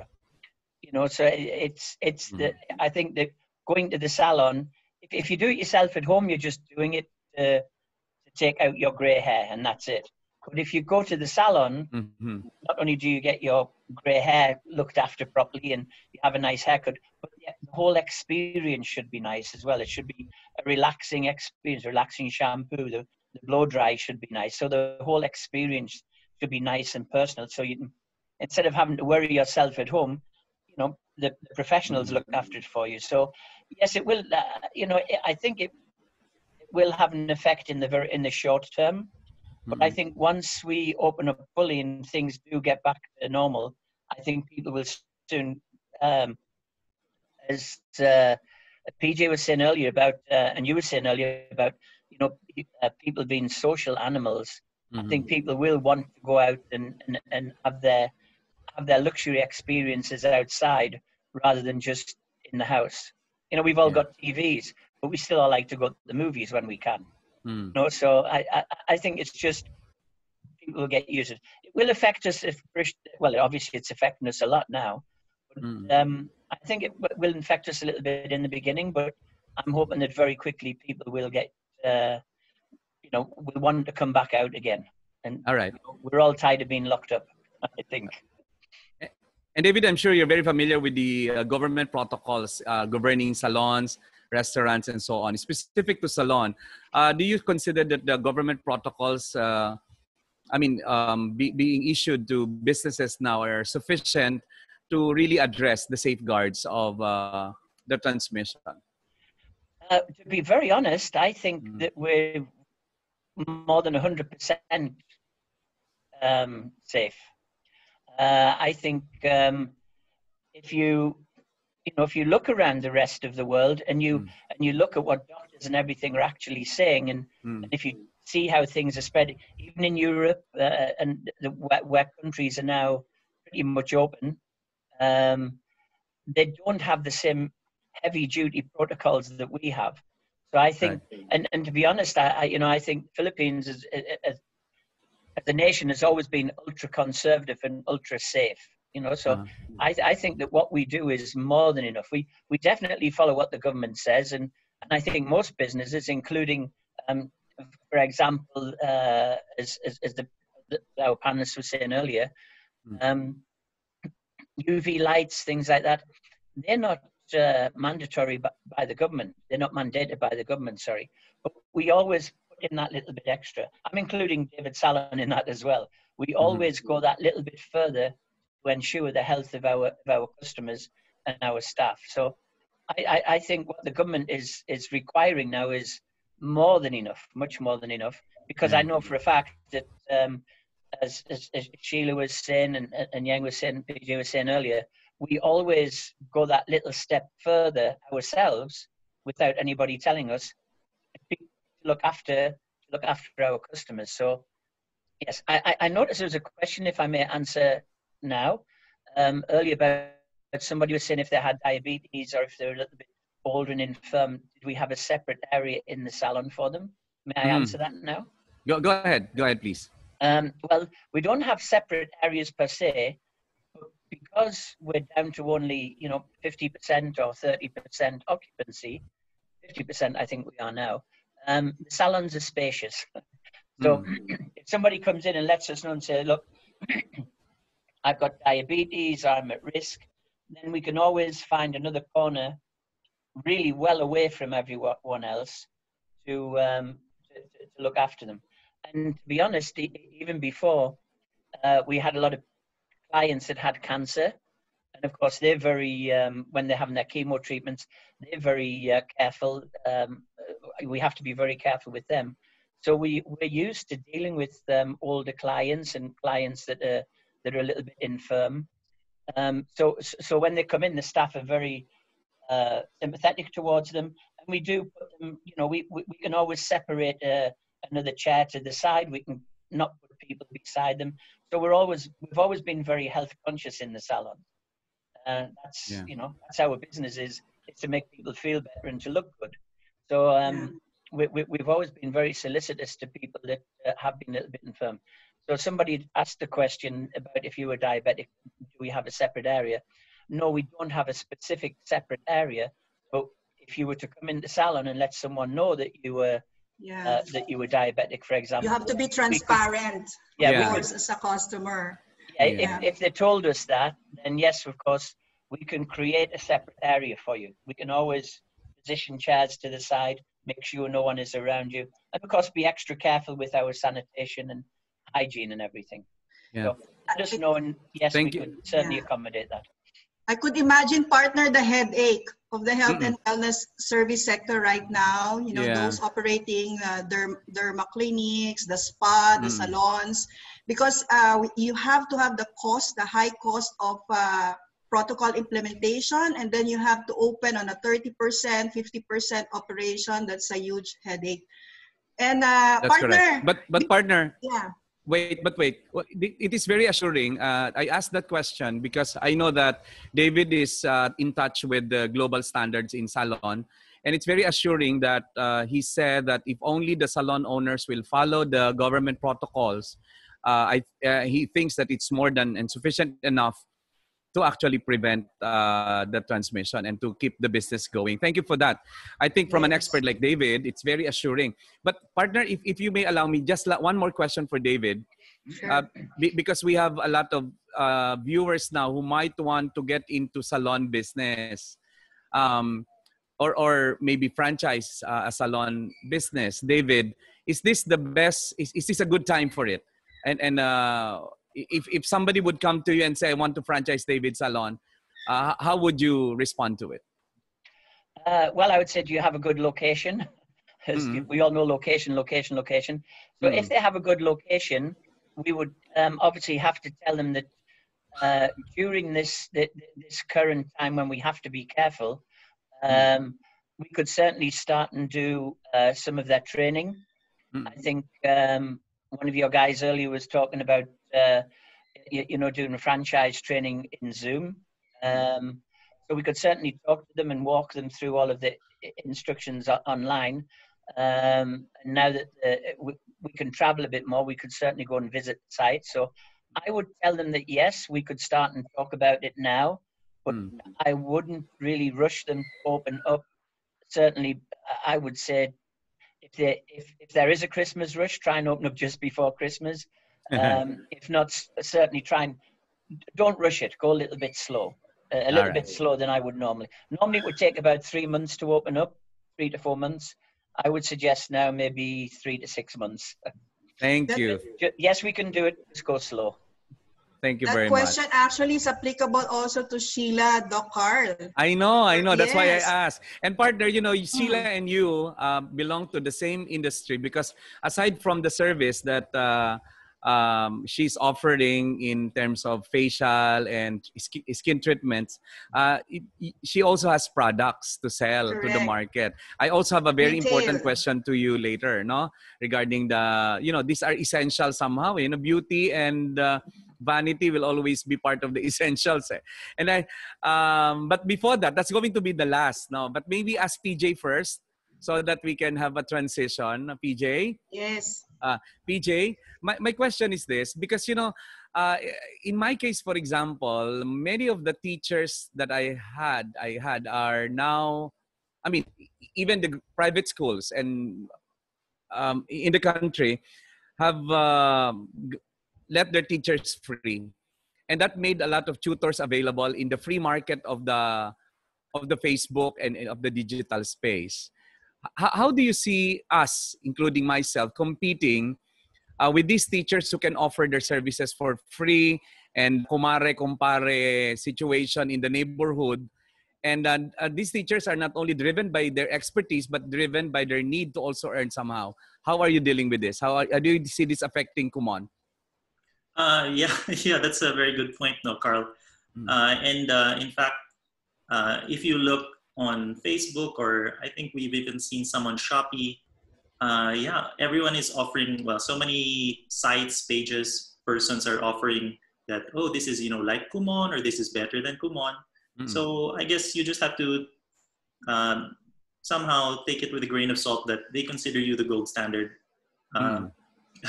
So maybe one aspect, of course, is that it all depends on the brand that you've built over the years. Okay. Because of course, anyone can offer any kind of service, but what's the customer's assurance?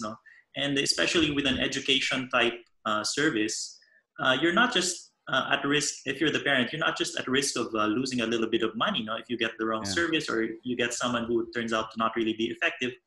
But it's the child's time. And I think that's what parents were really very, what's the word, nangangate over the summer break, that they couldn't have their kids do their enrichment activities. The school year was cut short. This school year will start a bit later than we like. So there's really I believe that there's really we really believe that there's a demand for educational services now. And so if in the past years, if you've developed trust with the market, if you've developed a good brand name for yourself, then I think that you can weather the storm a bit better.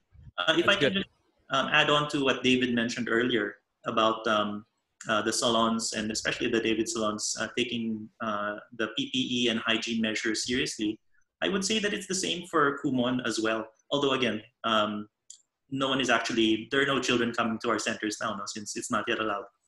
But I think any big business, any name brand that has really taken the pains to build its brand and build its name over the years would really take the PPE and hygiene and all of these social distancing seriously, because you know, if there's even just one case, then everyone would know, oh, your brand name is now tainted. No, it's not unlike quite unlike maybe if any other neighborhood store or neighborhood business. Even if you say that, oh, you know, in XYZ Learning Center there was a case, parang sino ba yun? Parang ganun. No.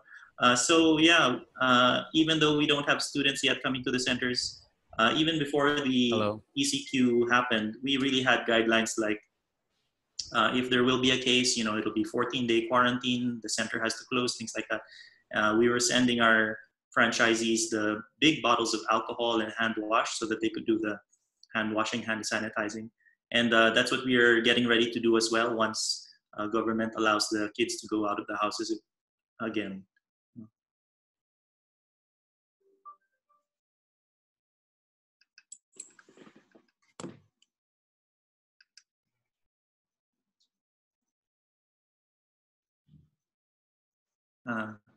I can see you, but I can't hear you. Is that me? Thank you, PJ, for that. And that's very interesting, especially for parents. If I may ask, because some parents expect that online learning should be like, you know, on a discounted rate or discounted fees. Why parents should not expect that? Because, you know, some say it's harder now for the educators in migrating the learning. Yeah, that's a very fair question, no? Because I think online shopping has been associated with a lot of discounts, a lot of promos. So it's really quite fair that people would feel that. But I think that what parents just have to consider is that all of these schools or learning centers and even us, the franchisees, and we are now having to invest a lot now on gadgets, which we never used to need before, internet connections, which again was not needed before. So there are a lot of additional costs as well. And so in some cases, I wouldn't be surprised if it's a struggle to just maintain the current fees, no? But definitely I can also sympathize with those parents, because maybe their benchmark is also that if my kids are not going to the school, then obviously we don't need to be paying for all of the, let's say, cafeteria, electricity, rent. There are a lot of those miscellaneous fees sometimes, no, with schools. So yes, certainly parents should be looking at the fees and should be evaluating. And if I may add, one hidden cost that really became quickly apparent now with the online model is that with some of the little kids, of course, they can't really operate the device. No? Or if ma-disconnect yung internet, parang they're not the ones capable to reconnect the internet for their gadgets. So to some degree, depending, I guess, on the age of the student, the age of the learner, they might need some support from their parents as well, which of course is a investment, or it's a cost. However, what I would like to reassure parents of is that what we have seen is that the parents who have been spending more time in, whether it's because out of necessity to help their kids with the gadgets, operating the gadget, make sure the camera is pointed the right way, make sure the screen is displaying the right thing. Correct. They actually appreciate the service more as well, because they see it right in front of their eyes. No, it's not just that they get a report card at the end of the quarter or something to say this is the grade, but they can actually see how our instructor was instructing their child from start to finish, and that maybe they'll see that at the start, ganito pa lang yung nagagawa ng anak ko, but by the end, wow, she can do the addition by herself, or she can do the operation by herself, or she knows the strokes for the proper writing of letters, and things like that. No? Exactly. And one other thing is that I guess since the parents aren't having to battle traffic so much anymore, no, our days, we have a few more extra hours in our lives as well. The parents are easy to talk to now. One of our biggest challenges in the past was finding time for parent-teacher conferences. And now it's really easy to give feedback. And I think that has really increased the satisfaction in a lot of encounters between parents and the teachers. So Exactly. we just have to look at the bright side, no? And go from there. Okay, thank you for that. Yes, Thank you. partner. And so, I'm back. yes, Yeah. moving to the retail, the service and the retail sector, because we have David here and Sheila, who are both in the service but also have retail operations. And as we've mentioned early on during our first sessions, partner, di ba yung binabanggit ko nga, there's this lipstick effect in the economy during crisis. So at first, everybody was just after the essentials. As what Ms. Yang was mentioning earlier, there was, a lot of purchases for unexpected goods, like really non-essentials. But because people now have more time at home, they see what they can do more. And so for the retail products of David Salon and Isa's Skincare, the Glutamax and everything. And Arise pa. Yes, and Arise pa, course, partner. Yes. No, but So, correction, partner. Ayoko na nung lipstick economy. Kasi okay. bihira na din nagli-lipstick ngayon kasi naka-masks. It's more of the eyebrow. Oo nga, eyebrow The eyebrow economy. Okay. The eyebrow economy. Tama. Yeah, your question, please. Go ahead. Yes, kami kasi, so if I may share na initially, right after the announcement of the lockdown, so we closed all our operations, retail operations, and the manufacturing for 3 weeks.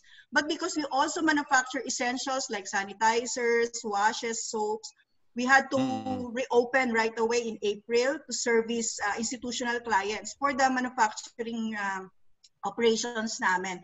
But for the retail, we had to migrate right away online because, as we've been mentioning earlier, your brand presence you should be very careful about that. That's why you have to, make your name out there, put your name out there. So with David and Sheila, did you find a surge of sales for your retail or your products online? I'll go first. Yes, of course, Sheila. Yes, we did.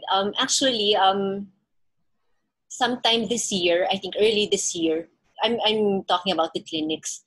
After the Taal event, we already felt, especially for our clinics at the South, we felt difference in sales. There weren't too much foot traffic. Some of the malls had to close because of the Taal thing. Anyway, so at that point, we were already preparing for a scenario, of course, not this serious, but something like this. So as early as January, we were already thinking about online, being available online. We've already partnered with delivery services. So when this pandemic, when the lockdown started, we were somehow ready for it, somehow. But of course, sales is very different, very, very different from the usual because most of our sales come from services. But of course, I'm happy that we were, the delivery of the products kept us afloat. Yeah. Now for the FMCG, which are Glutamax, Glutamax Men, Anagen, we're available at Lazada and Shopee. And we are considered essentials. So we did see a spike in sales for those products. Correct. Yeah, because soaps, washes, and body care is part of the essentials sector, partner. So And the Serenity products, partner. You know why? Because we're so stressed. Yung Serenity products. Ultimo efficacent oil daw ngayon. Actually, ultimo yung mga binibenta ngayon, it's peaking daw in sales. What about Arise pa? Did you notice some movements in the sales? What did you notice in terms of sales? Well, because also our marketing team all migrated online, actually mas longer yung aming reporting time, yung duty time ng sales team namin because they're working from home until now. the entire sales team are working from home. So there, more time for getting orders. So aside from the platforms that we've been using, we already also have our own in-house. And yes, the increase in sales are actually higher on the online market. But of course, the brick and mortar stores and the other, channels, the omni channels cannot be replaced, and right now. So we still need to cope with that. But our production kasi partner, we have overtime na because, like Sheila was saying earlier, we have skeleton crew also because there's no public transportation until right now. So you have to make do of the human resource that you have. But so some of them are doing overtime because we have, gallons of sanitizers and the other essentials that need to be serviced for institutional. So that's what's happening to us right now. But we're, the good thing with all the panelists is that survival mode nga eh. The sinasabi ni Miss Yen kanina, short term. So right now, our focus is short term and then go to resiliency to be able to navigate how we go to the medium term goals that we need to battle with. Yeah, survive and evolve on the short term and stabilize and thrive in the medium term. That's from Miss Yang. And all right, what about David? David, your experience in terms of the sales of your retail. Well, a bit like Sheila, we actually started last year selling online, and we set up our own Facebook page, and of course we've had our own web page for years. We've also been doing a lot of over the last 2 or 3 years. We've been selling through Metro Deal and groups like that, but we concentrated really on selling vouchers that people would bring into the salon. So it was more for hair services rather than products. But then, of course, then we started to push products a little bit more towards the end of last year, and then early this year we did a deal with a company to help us sell our products online through our own web page and through our own Facebook page. And then again, as Sheila said, then the lockdown started. So what before was just a sort of something that we were doing just to get things moving and to get things rolling and to get people used to seeing our products, all of a sudden it became more of a priority. So then we pushed a little bit more. We brought the staff in on it as well. The staff could get clients, and this is pretty much all through Facebook initially and our own web page. And now, of course, we're trying to push more and more. But it kept our, again, as Shell was saying, it kept our skeletal crew busy. But it's not, it definitely doesn't take place. Sorry, certainly doesn't take place with our salons and our existing physical stores. Our sales are just not the same in any shape, size, or form. Yeah. As I was saying earlier, it is good for us to start and push the online thing a little bit. Yeah. We were into it. We've just, obviously, it's become more of a priority now. All right. What PJ, I have some questions because you're now sending your worksheets online and printable at home. That would have some IP concerns, intellectual property concerns. That would have some chances of that being, just sent to other people. How do you address that? And number two, are you intending to also come up with books to replace those worksheets that are loosely given to your tuti? Yeah, absolutely. You're right, Carl. No? It was really a kind of a sensitive subject on how to talk to the parents that please don't post this on Facebook. Please don't post the pages of the worksheets on Facebook and things like that. But or forward it to the cousins. Forward it to the cousins. Yes, or maybe one. All my 4 kids enrolled had Kumon classes as well. Oh, thank you so much. And all of them are products of Kumon. And, I would imagine that if it happens now, maybe one will enroll and the rest of the 3 would just, use the same materials anyway, just photocopy it. So how do you manage that? Yeah, well, we just talked to the parents to please ask them nicely not to do it. And we explained that, of course, and I think that the parents who have enrolled their kids in the program can really tell you that it's, of course, not just the materials, but it's the combination of the materials and how the instructor will really observe their child as they interact with the material and then tailor fit their instruction or the interventions that they do using the materials. So, I mean, definitely, if a parent, even with our paper worksheets, it was the case that we can't stop a parent if they then give the used worksheets to the child. Now, we've heard of that before, na ini-erase na lang, tas ibibigay dun sa bunso. But I think they themselves found that it's really not the same thing if you don't have the observation of the instructor and the intervention by the instructor. Now, we really take pride in how our instructors, they really have what we call a keen eye, not to see the situation of the kids. And they can really kind of put themselves in the situation of the kids and say, bakit yun yung sagot niya? Bakit yun yung sinulat niya? Then, ganito. And then provide just the right kind of instruction or intervention. So, yeah. Because learning is derived from the experience. And let me assure the parents watching this now. I mean, I'm putting my doctor of education here. There are some competencies that can be learned better in the virtual space. Of course, others may not be delivered well, socialization, etc. But there are so many other competencies that can be learned by the children if they are in the virtual space that the traditional classroom cannot teach, actually. Yeah, so rest assured that there are advantages as well, as much as there are disadvantages that you're afraid of. So let's look into the advantages.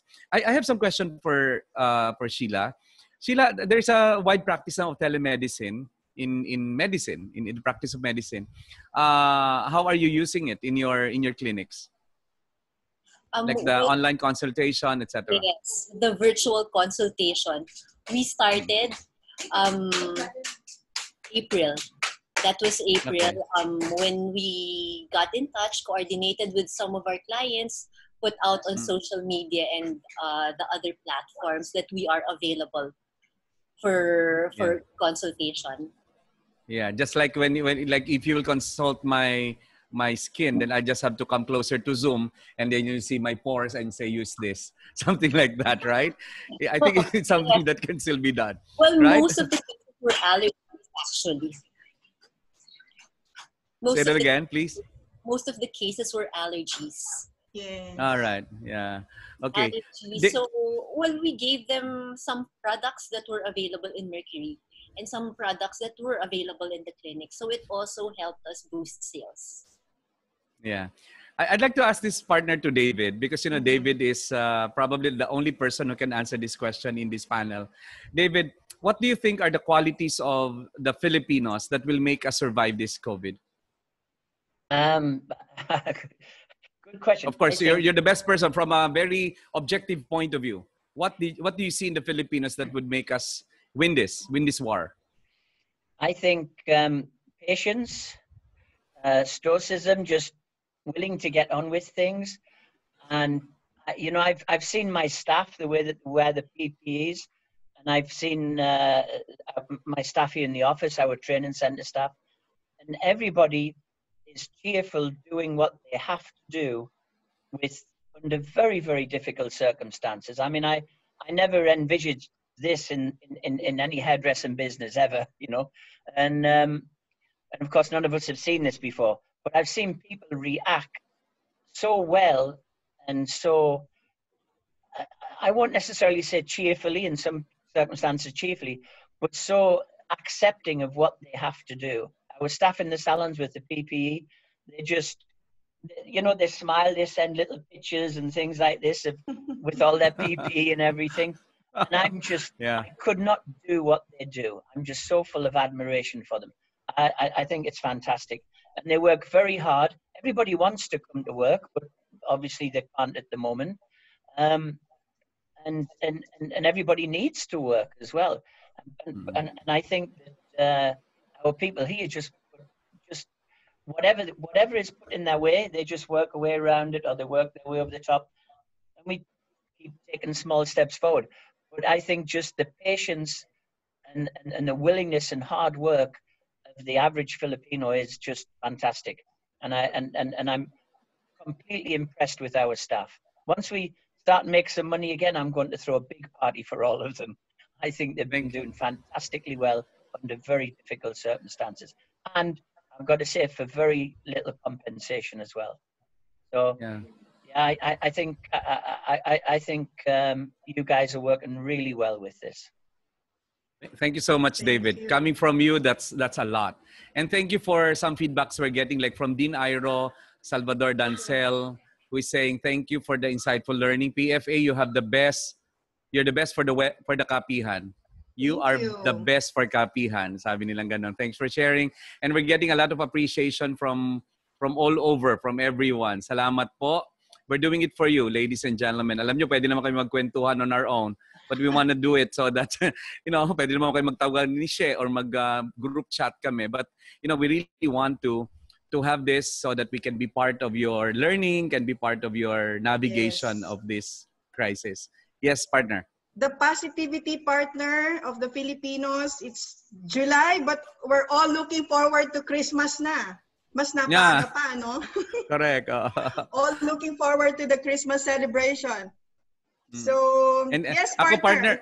I'd like to thank really the moving force behind this ikapihan. Of course, Chris. Chris is really the brain behind this.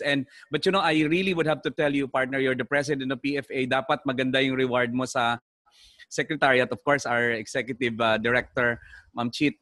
Grabe, they are very efficient. Excellent team. And Yes. by the way, for those businessmen who are looking for some most reliable information about government policies, guidelines, etc., don't be afraid to visit the PFA Facebook. You have it there with perfect evidence and links to the primary sources. Alam mo, partner, nag-usap kami ni Miss Chit before, just to say it publicly. The danger kasi of quoting anybody is just that you may lose your credibility along the way. And that's why it was my suggestion. Sabi ko, PFA is doing it so well, but please put the evidence, the reference, and so on. And they followed it. They do it so well. And I think the most reliable source of accumulated, synthesized, and curated information related to government guidelines, updates, and so on is the PFA. I'll put my credibility on it. You're doing it such a great, great job. Miss Chit and the Secretariat. Thank you for that. Doc Carl. Actually, Rich, I and the Secretariat, we're communicating every day. So aside from, the regular board consultations, the chat groups, and the meetings, so, we're 24/7 since ECQ. And you mentioned the infographics that we've been doing to reach out to not just the members, but to the entrepreneurs in general. And we have a lot of researches done, and we will be announcing it later. Ayokong i-preempt. We'll be sharing it to public soonest. Okay. Yeah, kasi sa questions, okay na tayo. I think pondo na tayo. We have done it. We have done it so well. And by the way, I'd like to make an announcement, partner, if I may. The Quezon City local government has this stimulus package for businesses based in Quezon City. So in case you're interested, please message us in the Facebook of the PCCI, Philippine Chamber of Commerce and Industry, Quezon City. All businesses based in Quezon City, including franchise owners. We have the stimulus package as much as 400,000 just for you to keep your employees. So calling all QC. Okay, mag-message kayo here. Maybe I can consolidate and ask the Secretariat. Kasi Monday na ang deadline. Baka hindi pa nila nababalitaan yon, including your branches partner na nasa Quezon City registry, including those in the malls. If you are registered business in Quezon City, we have something for you. The LGU, care of Mayor Joy Belmonte. All right. Yes, partner. Anything else? Yes, I think we need to ask our panelists and our speaker for the closing statement. So maybe pabaliktad siguro tayo. May we call on Ms. Sheila for the closing statement. First of all, I would like to thank you, Cheryl, Carl, and the other members of the PFA for inviting me. I would like to leave you with words that I've already mentioned a while ago, but for you to to actually appreciate what's happening, because let's always remember that in adversity there is always an opportunity. So our challenge is to find that opportunity. Stay safe, everyone, and God bless us all. Thank you very much. Partner, gusto ko lang banggitin to. This might really make you feel so good. Sabi ng isang architect, si Architect Ong, this is my portal for understanding how clients in the industry think. Thank you very much. Nako talaga, no? Thank you And too. shout out to all the architects. I was their keynote speaker partner in the oath-taking of Area A, United Architects of the Philippines last Sunday. A special shout out to the new Vice President, my good friend Alfred Carandang, the maker of Mahalta Resorts in Mindoro. All right, let's call on PJ, please, for Kumon. Your final shots, please. I guess I'd just like to say that Kumon is really trying to be a good partner to parents in looking for ways to educate your kids in not only effective ways, but also in safe ways. But at the same time, we are also very cognizant of our responsibility to our franchisees and our partners, and we're trying to be a good business partner to them as well. And I guess I would just like to reassure all of the entrepreneurs out there that Kumon and education is still a good business opportunity moving forward, because definitely education of our kids is the future for our nation. So very good. Yeah. Finally, I'd just like to say that once again, thanks to Miss Yang and Ayala Malls and the other malls as well, and a lot of landlords have really extended rent concessions to our franchisees, and so we thank them. Talagang ramdam yung bayanihan spirit, no? Walang iwanan. So I think this is really how we all get through this, by helping each other and working together. Yeah, amen to that, PJ. And I'd like to emphasize this to the parents that, you don't prepare the road for them. You prepare your children for the road. And education really is the means to it. Prepare them for the road. Don't prepare the road for them. Okay, thank you very much. And maybe have David, please. Well, just to say thank you very much again for inviting me. It's certainly been interesting, and it's nice to see other people having the same sort of ideas and know that we're not in this boat alone. We're all going in the same direction. We all have common ideas and common thoughts for our staff and for our franchisees and for our customers and people that we work with. The only thing I could say is we have to be brave. We have to start and go out. We have to pass this message to people. We have to get the economy moving. We've got to take care of ourselves, of course. And anything that we do, we must make sure that we're all safe, especially for our customers and our clients. So again, thank you very much, everybody. I appreciate it. And Cheryl for being the host, Carl for being the host, also my co-panelists. Thank you so much, everybody, and everybody that's been listening to us or watching us. Thank you so much for joining. And the last thing I can say is, kapit lang. Say that again, please. Kapit lang. Did you say that? Yeah. Coming from kapit lang. Yeah. Thank you very much, and David. And David, thank you for the kind words you have expressed on the qualities of the Filipinos that would make us really survive this war against the invisible. And by the way, special. I'd like to repeat, those who are businesses in Quezon City, please go to the Facebook page of PCCI, Philippine Chamber of Commerce and Industry, Quezon City. It's very active there, message, so that you can get more information about the stimulus package of the local government of Quezon City for all the businesses, medium and down in Quezon City. Thank you very much. And partner, please do the honor of calling our main discussant for her final words. Yes, of course. Parting shots from Miss Yang of Ayala Malls.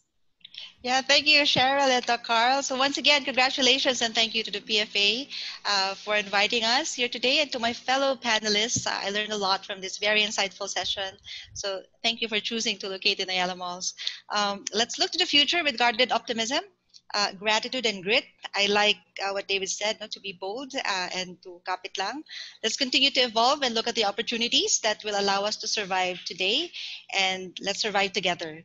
So with that, we'll continue to do our best in the Yellow Malls to keep everyone safe and to be supportive to our merchants. So thank you and keep safe, everyone. Okay, thank you very much. Hashtag kapit lang. Yeah. That's our hashtag for today. Yes. Partner, yeah, thank you so much really for having me here in the Ikapihan. You know, in the past, I did not have much time for the Philippine Franchise Association, one of the organizations I respect, not only for itself, but for the people behind it and around it and within it, and for which it exists. You have my high respect, and thank you for this opportunity. You know, in the past, I got so many invitations to be part of your engagements, but this time, I'm glad that I have the time, and I learned a lot myself. And the 2 hour, 3 hour webinar we do once a month, or used to be every 2 weeks, is something that also, you know, helped me navigate this experience. And looking back, maybe 5 years, 10 years from now, we look back to this moment and say, we've done it, and we've done it for those people whom I have shown you earlier. If I may show you again for the celebration of the PFA, look at what we have reached, excluding the 9th Ikapihan, no? 169,000 people benefiting from what we did. Congratulations, and thank you so much, partner, for this opportunity. Yes. Well, please accept our utmost gratefulness in behalf of the Philippine Franchise Association Board of Trustees, the entire membership and the secretariat. We won't be able to do this. We won't be able to reach out to more if not with all our panelists and our very generous, very gracious speakers since the first panel up to today. And if I may share then, partner, no, my closing statement. This week is MSME week, and we're bleeding profusely. All the MSMEs in the country are bleeding profusely. We wanted to survive all of this, and my parting shot is that instead of complaining, instead of finger pointing why the government is not doing this, why the landlords are not doing this, you know, as we are being instructed when we are in the plane, you have to put your oxygen mask first before helping others. So as we've been sharing this afternoon, help yourselves first before helping others, so that we may be part of the solution instead of being part of the problem, and we will be going forward, moving forward now, partner. So with that, thank you so much. And I should say, partner, I should say, yes, the Filipino Yes, can. the Filipino brand can, of course. Partner, yes, thank you so much for that. Yes. Yeah. And how do they get this book? Please announce. Please announce. They can get this online. They can visit Oraispa page on Facebook. Mas mabilis doon. Or they can shoot me a private message on my public profile also on Facebook, Cheryl Ramos Quintana. I think PFA also has stocks in the office. Thank you so much. Yes, of course. Thank you for this afternoon, Boast Coffee. Ang ganda ng color nun sa'yo. Sa akin kulay blue. And for keeping the glow in us. Thank you for David Salon, for Sheila, for Isa's Skincare. Thank you so much. Thank you, PJ, and to Miss Yang. And we're very grateful. Our heart is overwhelming with gratefulness to share more, partner. And watch out for the virtual conference, no, of the Franchise Asia. Used to be the Franchise Asia. Things. Yes, so many things to look forward to. Please always follow the Philippine Franchise Association official Facebook page. Bigyan ko na ng idea yung ang ating viewers today. It's 5 days. Only 3 to 4 hours a day, but it's full. I'll tell you, it's full. It's the best learning experience you can probably have virtually in this time. From March to 9, I'll tell you, it's guaranteed to make you learn as much as you can. And that's going to happen sometime in September. Yes. All right. So, picture taking daw tayo. Can we have a picture taking with everyone? Photo opportunity. Chris, can you join us? Baka gusto magbigay ng final shot ng ating executive director. Please, Chris. Yeah, Chris. Yes. Can you? Yeah, I wanna show Chris. Chris, salamat for this. You know, yeah, kailangan makita ka sa video. Ayan. All right. This is Chris. Hi everyone. I wasn't Walang expecting. lighting, si Chris yata. Yeah. I wasn't expecting to be on, but well, I think just thank you to everyone. It's been a special 9 episode Ikapihan. really happy to have shared a lot of learnings. I've learned so much. And actually, the learning's just starting. So I think for all of us, let's just keep on learning. Thank you very much. Everyone actually started to share. Everyone was so open about what they're doing. And I remember someone saying, if someone tells you now that they have all the answers, they're not telling you the truth. None of us Correct. have all the answers. So tulungan lang tayong lahat and let's learn from each other. Very nice. Yeah, and can we also request Alan to be on camera so that we can have a picture? Other members of the board who are here, maybe we can show up and have a picture. Miss Cheat, yeah, if you want to join us in this picture taking. All right, everyone, let's have a nice picture. 1, 2, and 3. 1, 2, and 3. Till the next season of Ika Pihan. I'm sure after the virtual conference of the PFA, we shall bring it back for the next level. And mind you, when it's for PFA, it must be the best. Diba, partner? Thank you so much. This has been Dr. Carl Balita. Watch out for my learning community. By the way, I'm building a learning community. Follow me on Facebook. If you want to be part of that learning community, I limit it to a few number of people who will learn together and network together and bring this war forward together. And for those who are interested to be managed in terms of their virtual experiences, virtual learning, conferences, interactions, and events, please message us on Facebook. Look for Carl Balita or Dr. Carl Balita and message me from there. Thank you so much, partner. Thank you so much, Dr. Thank you to everyone in behalf of the PFA Board of Trustees and membership. Please accept our gratefulness. Thank you. This is Cheryl Quintana. Always believe, yes, the Filipino brand can. Thank you so much. Thank you, Bye-bye. everyone. Thank you and take care. Thank you, Miss Cheat.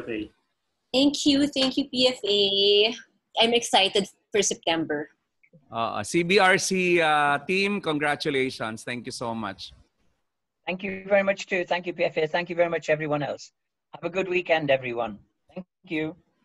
Thank you, Luz Bacani, for saying PFA is the best virtual learning experience, and I'm glad I'm part of it. Thank you for saying that. Bye-bye. Thank you, David.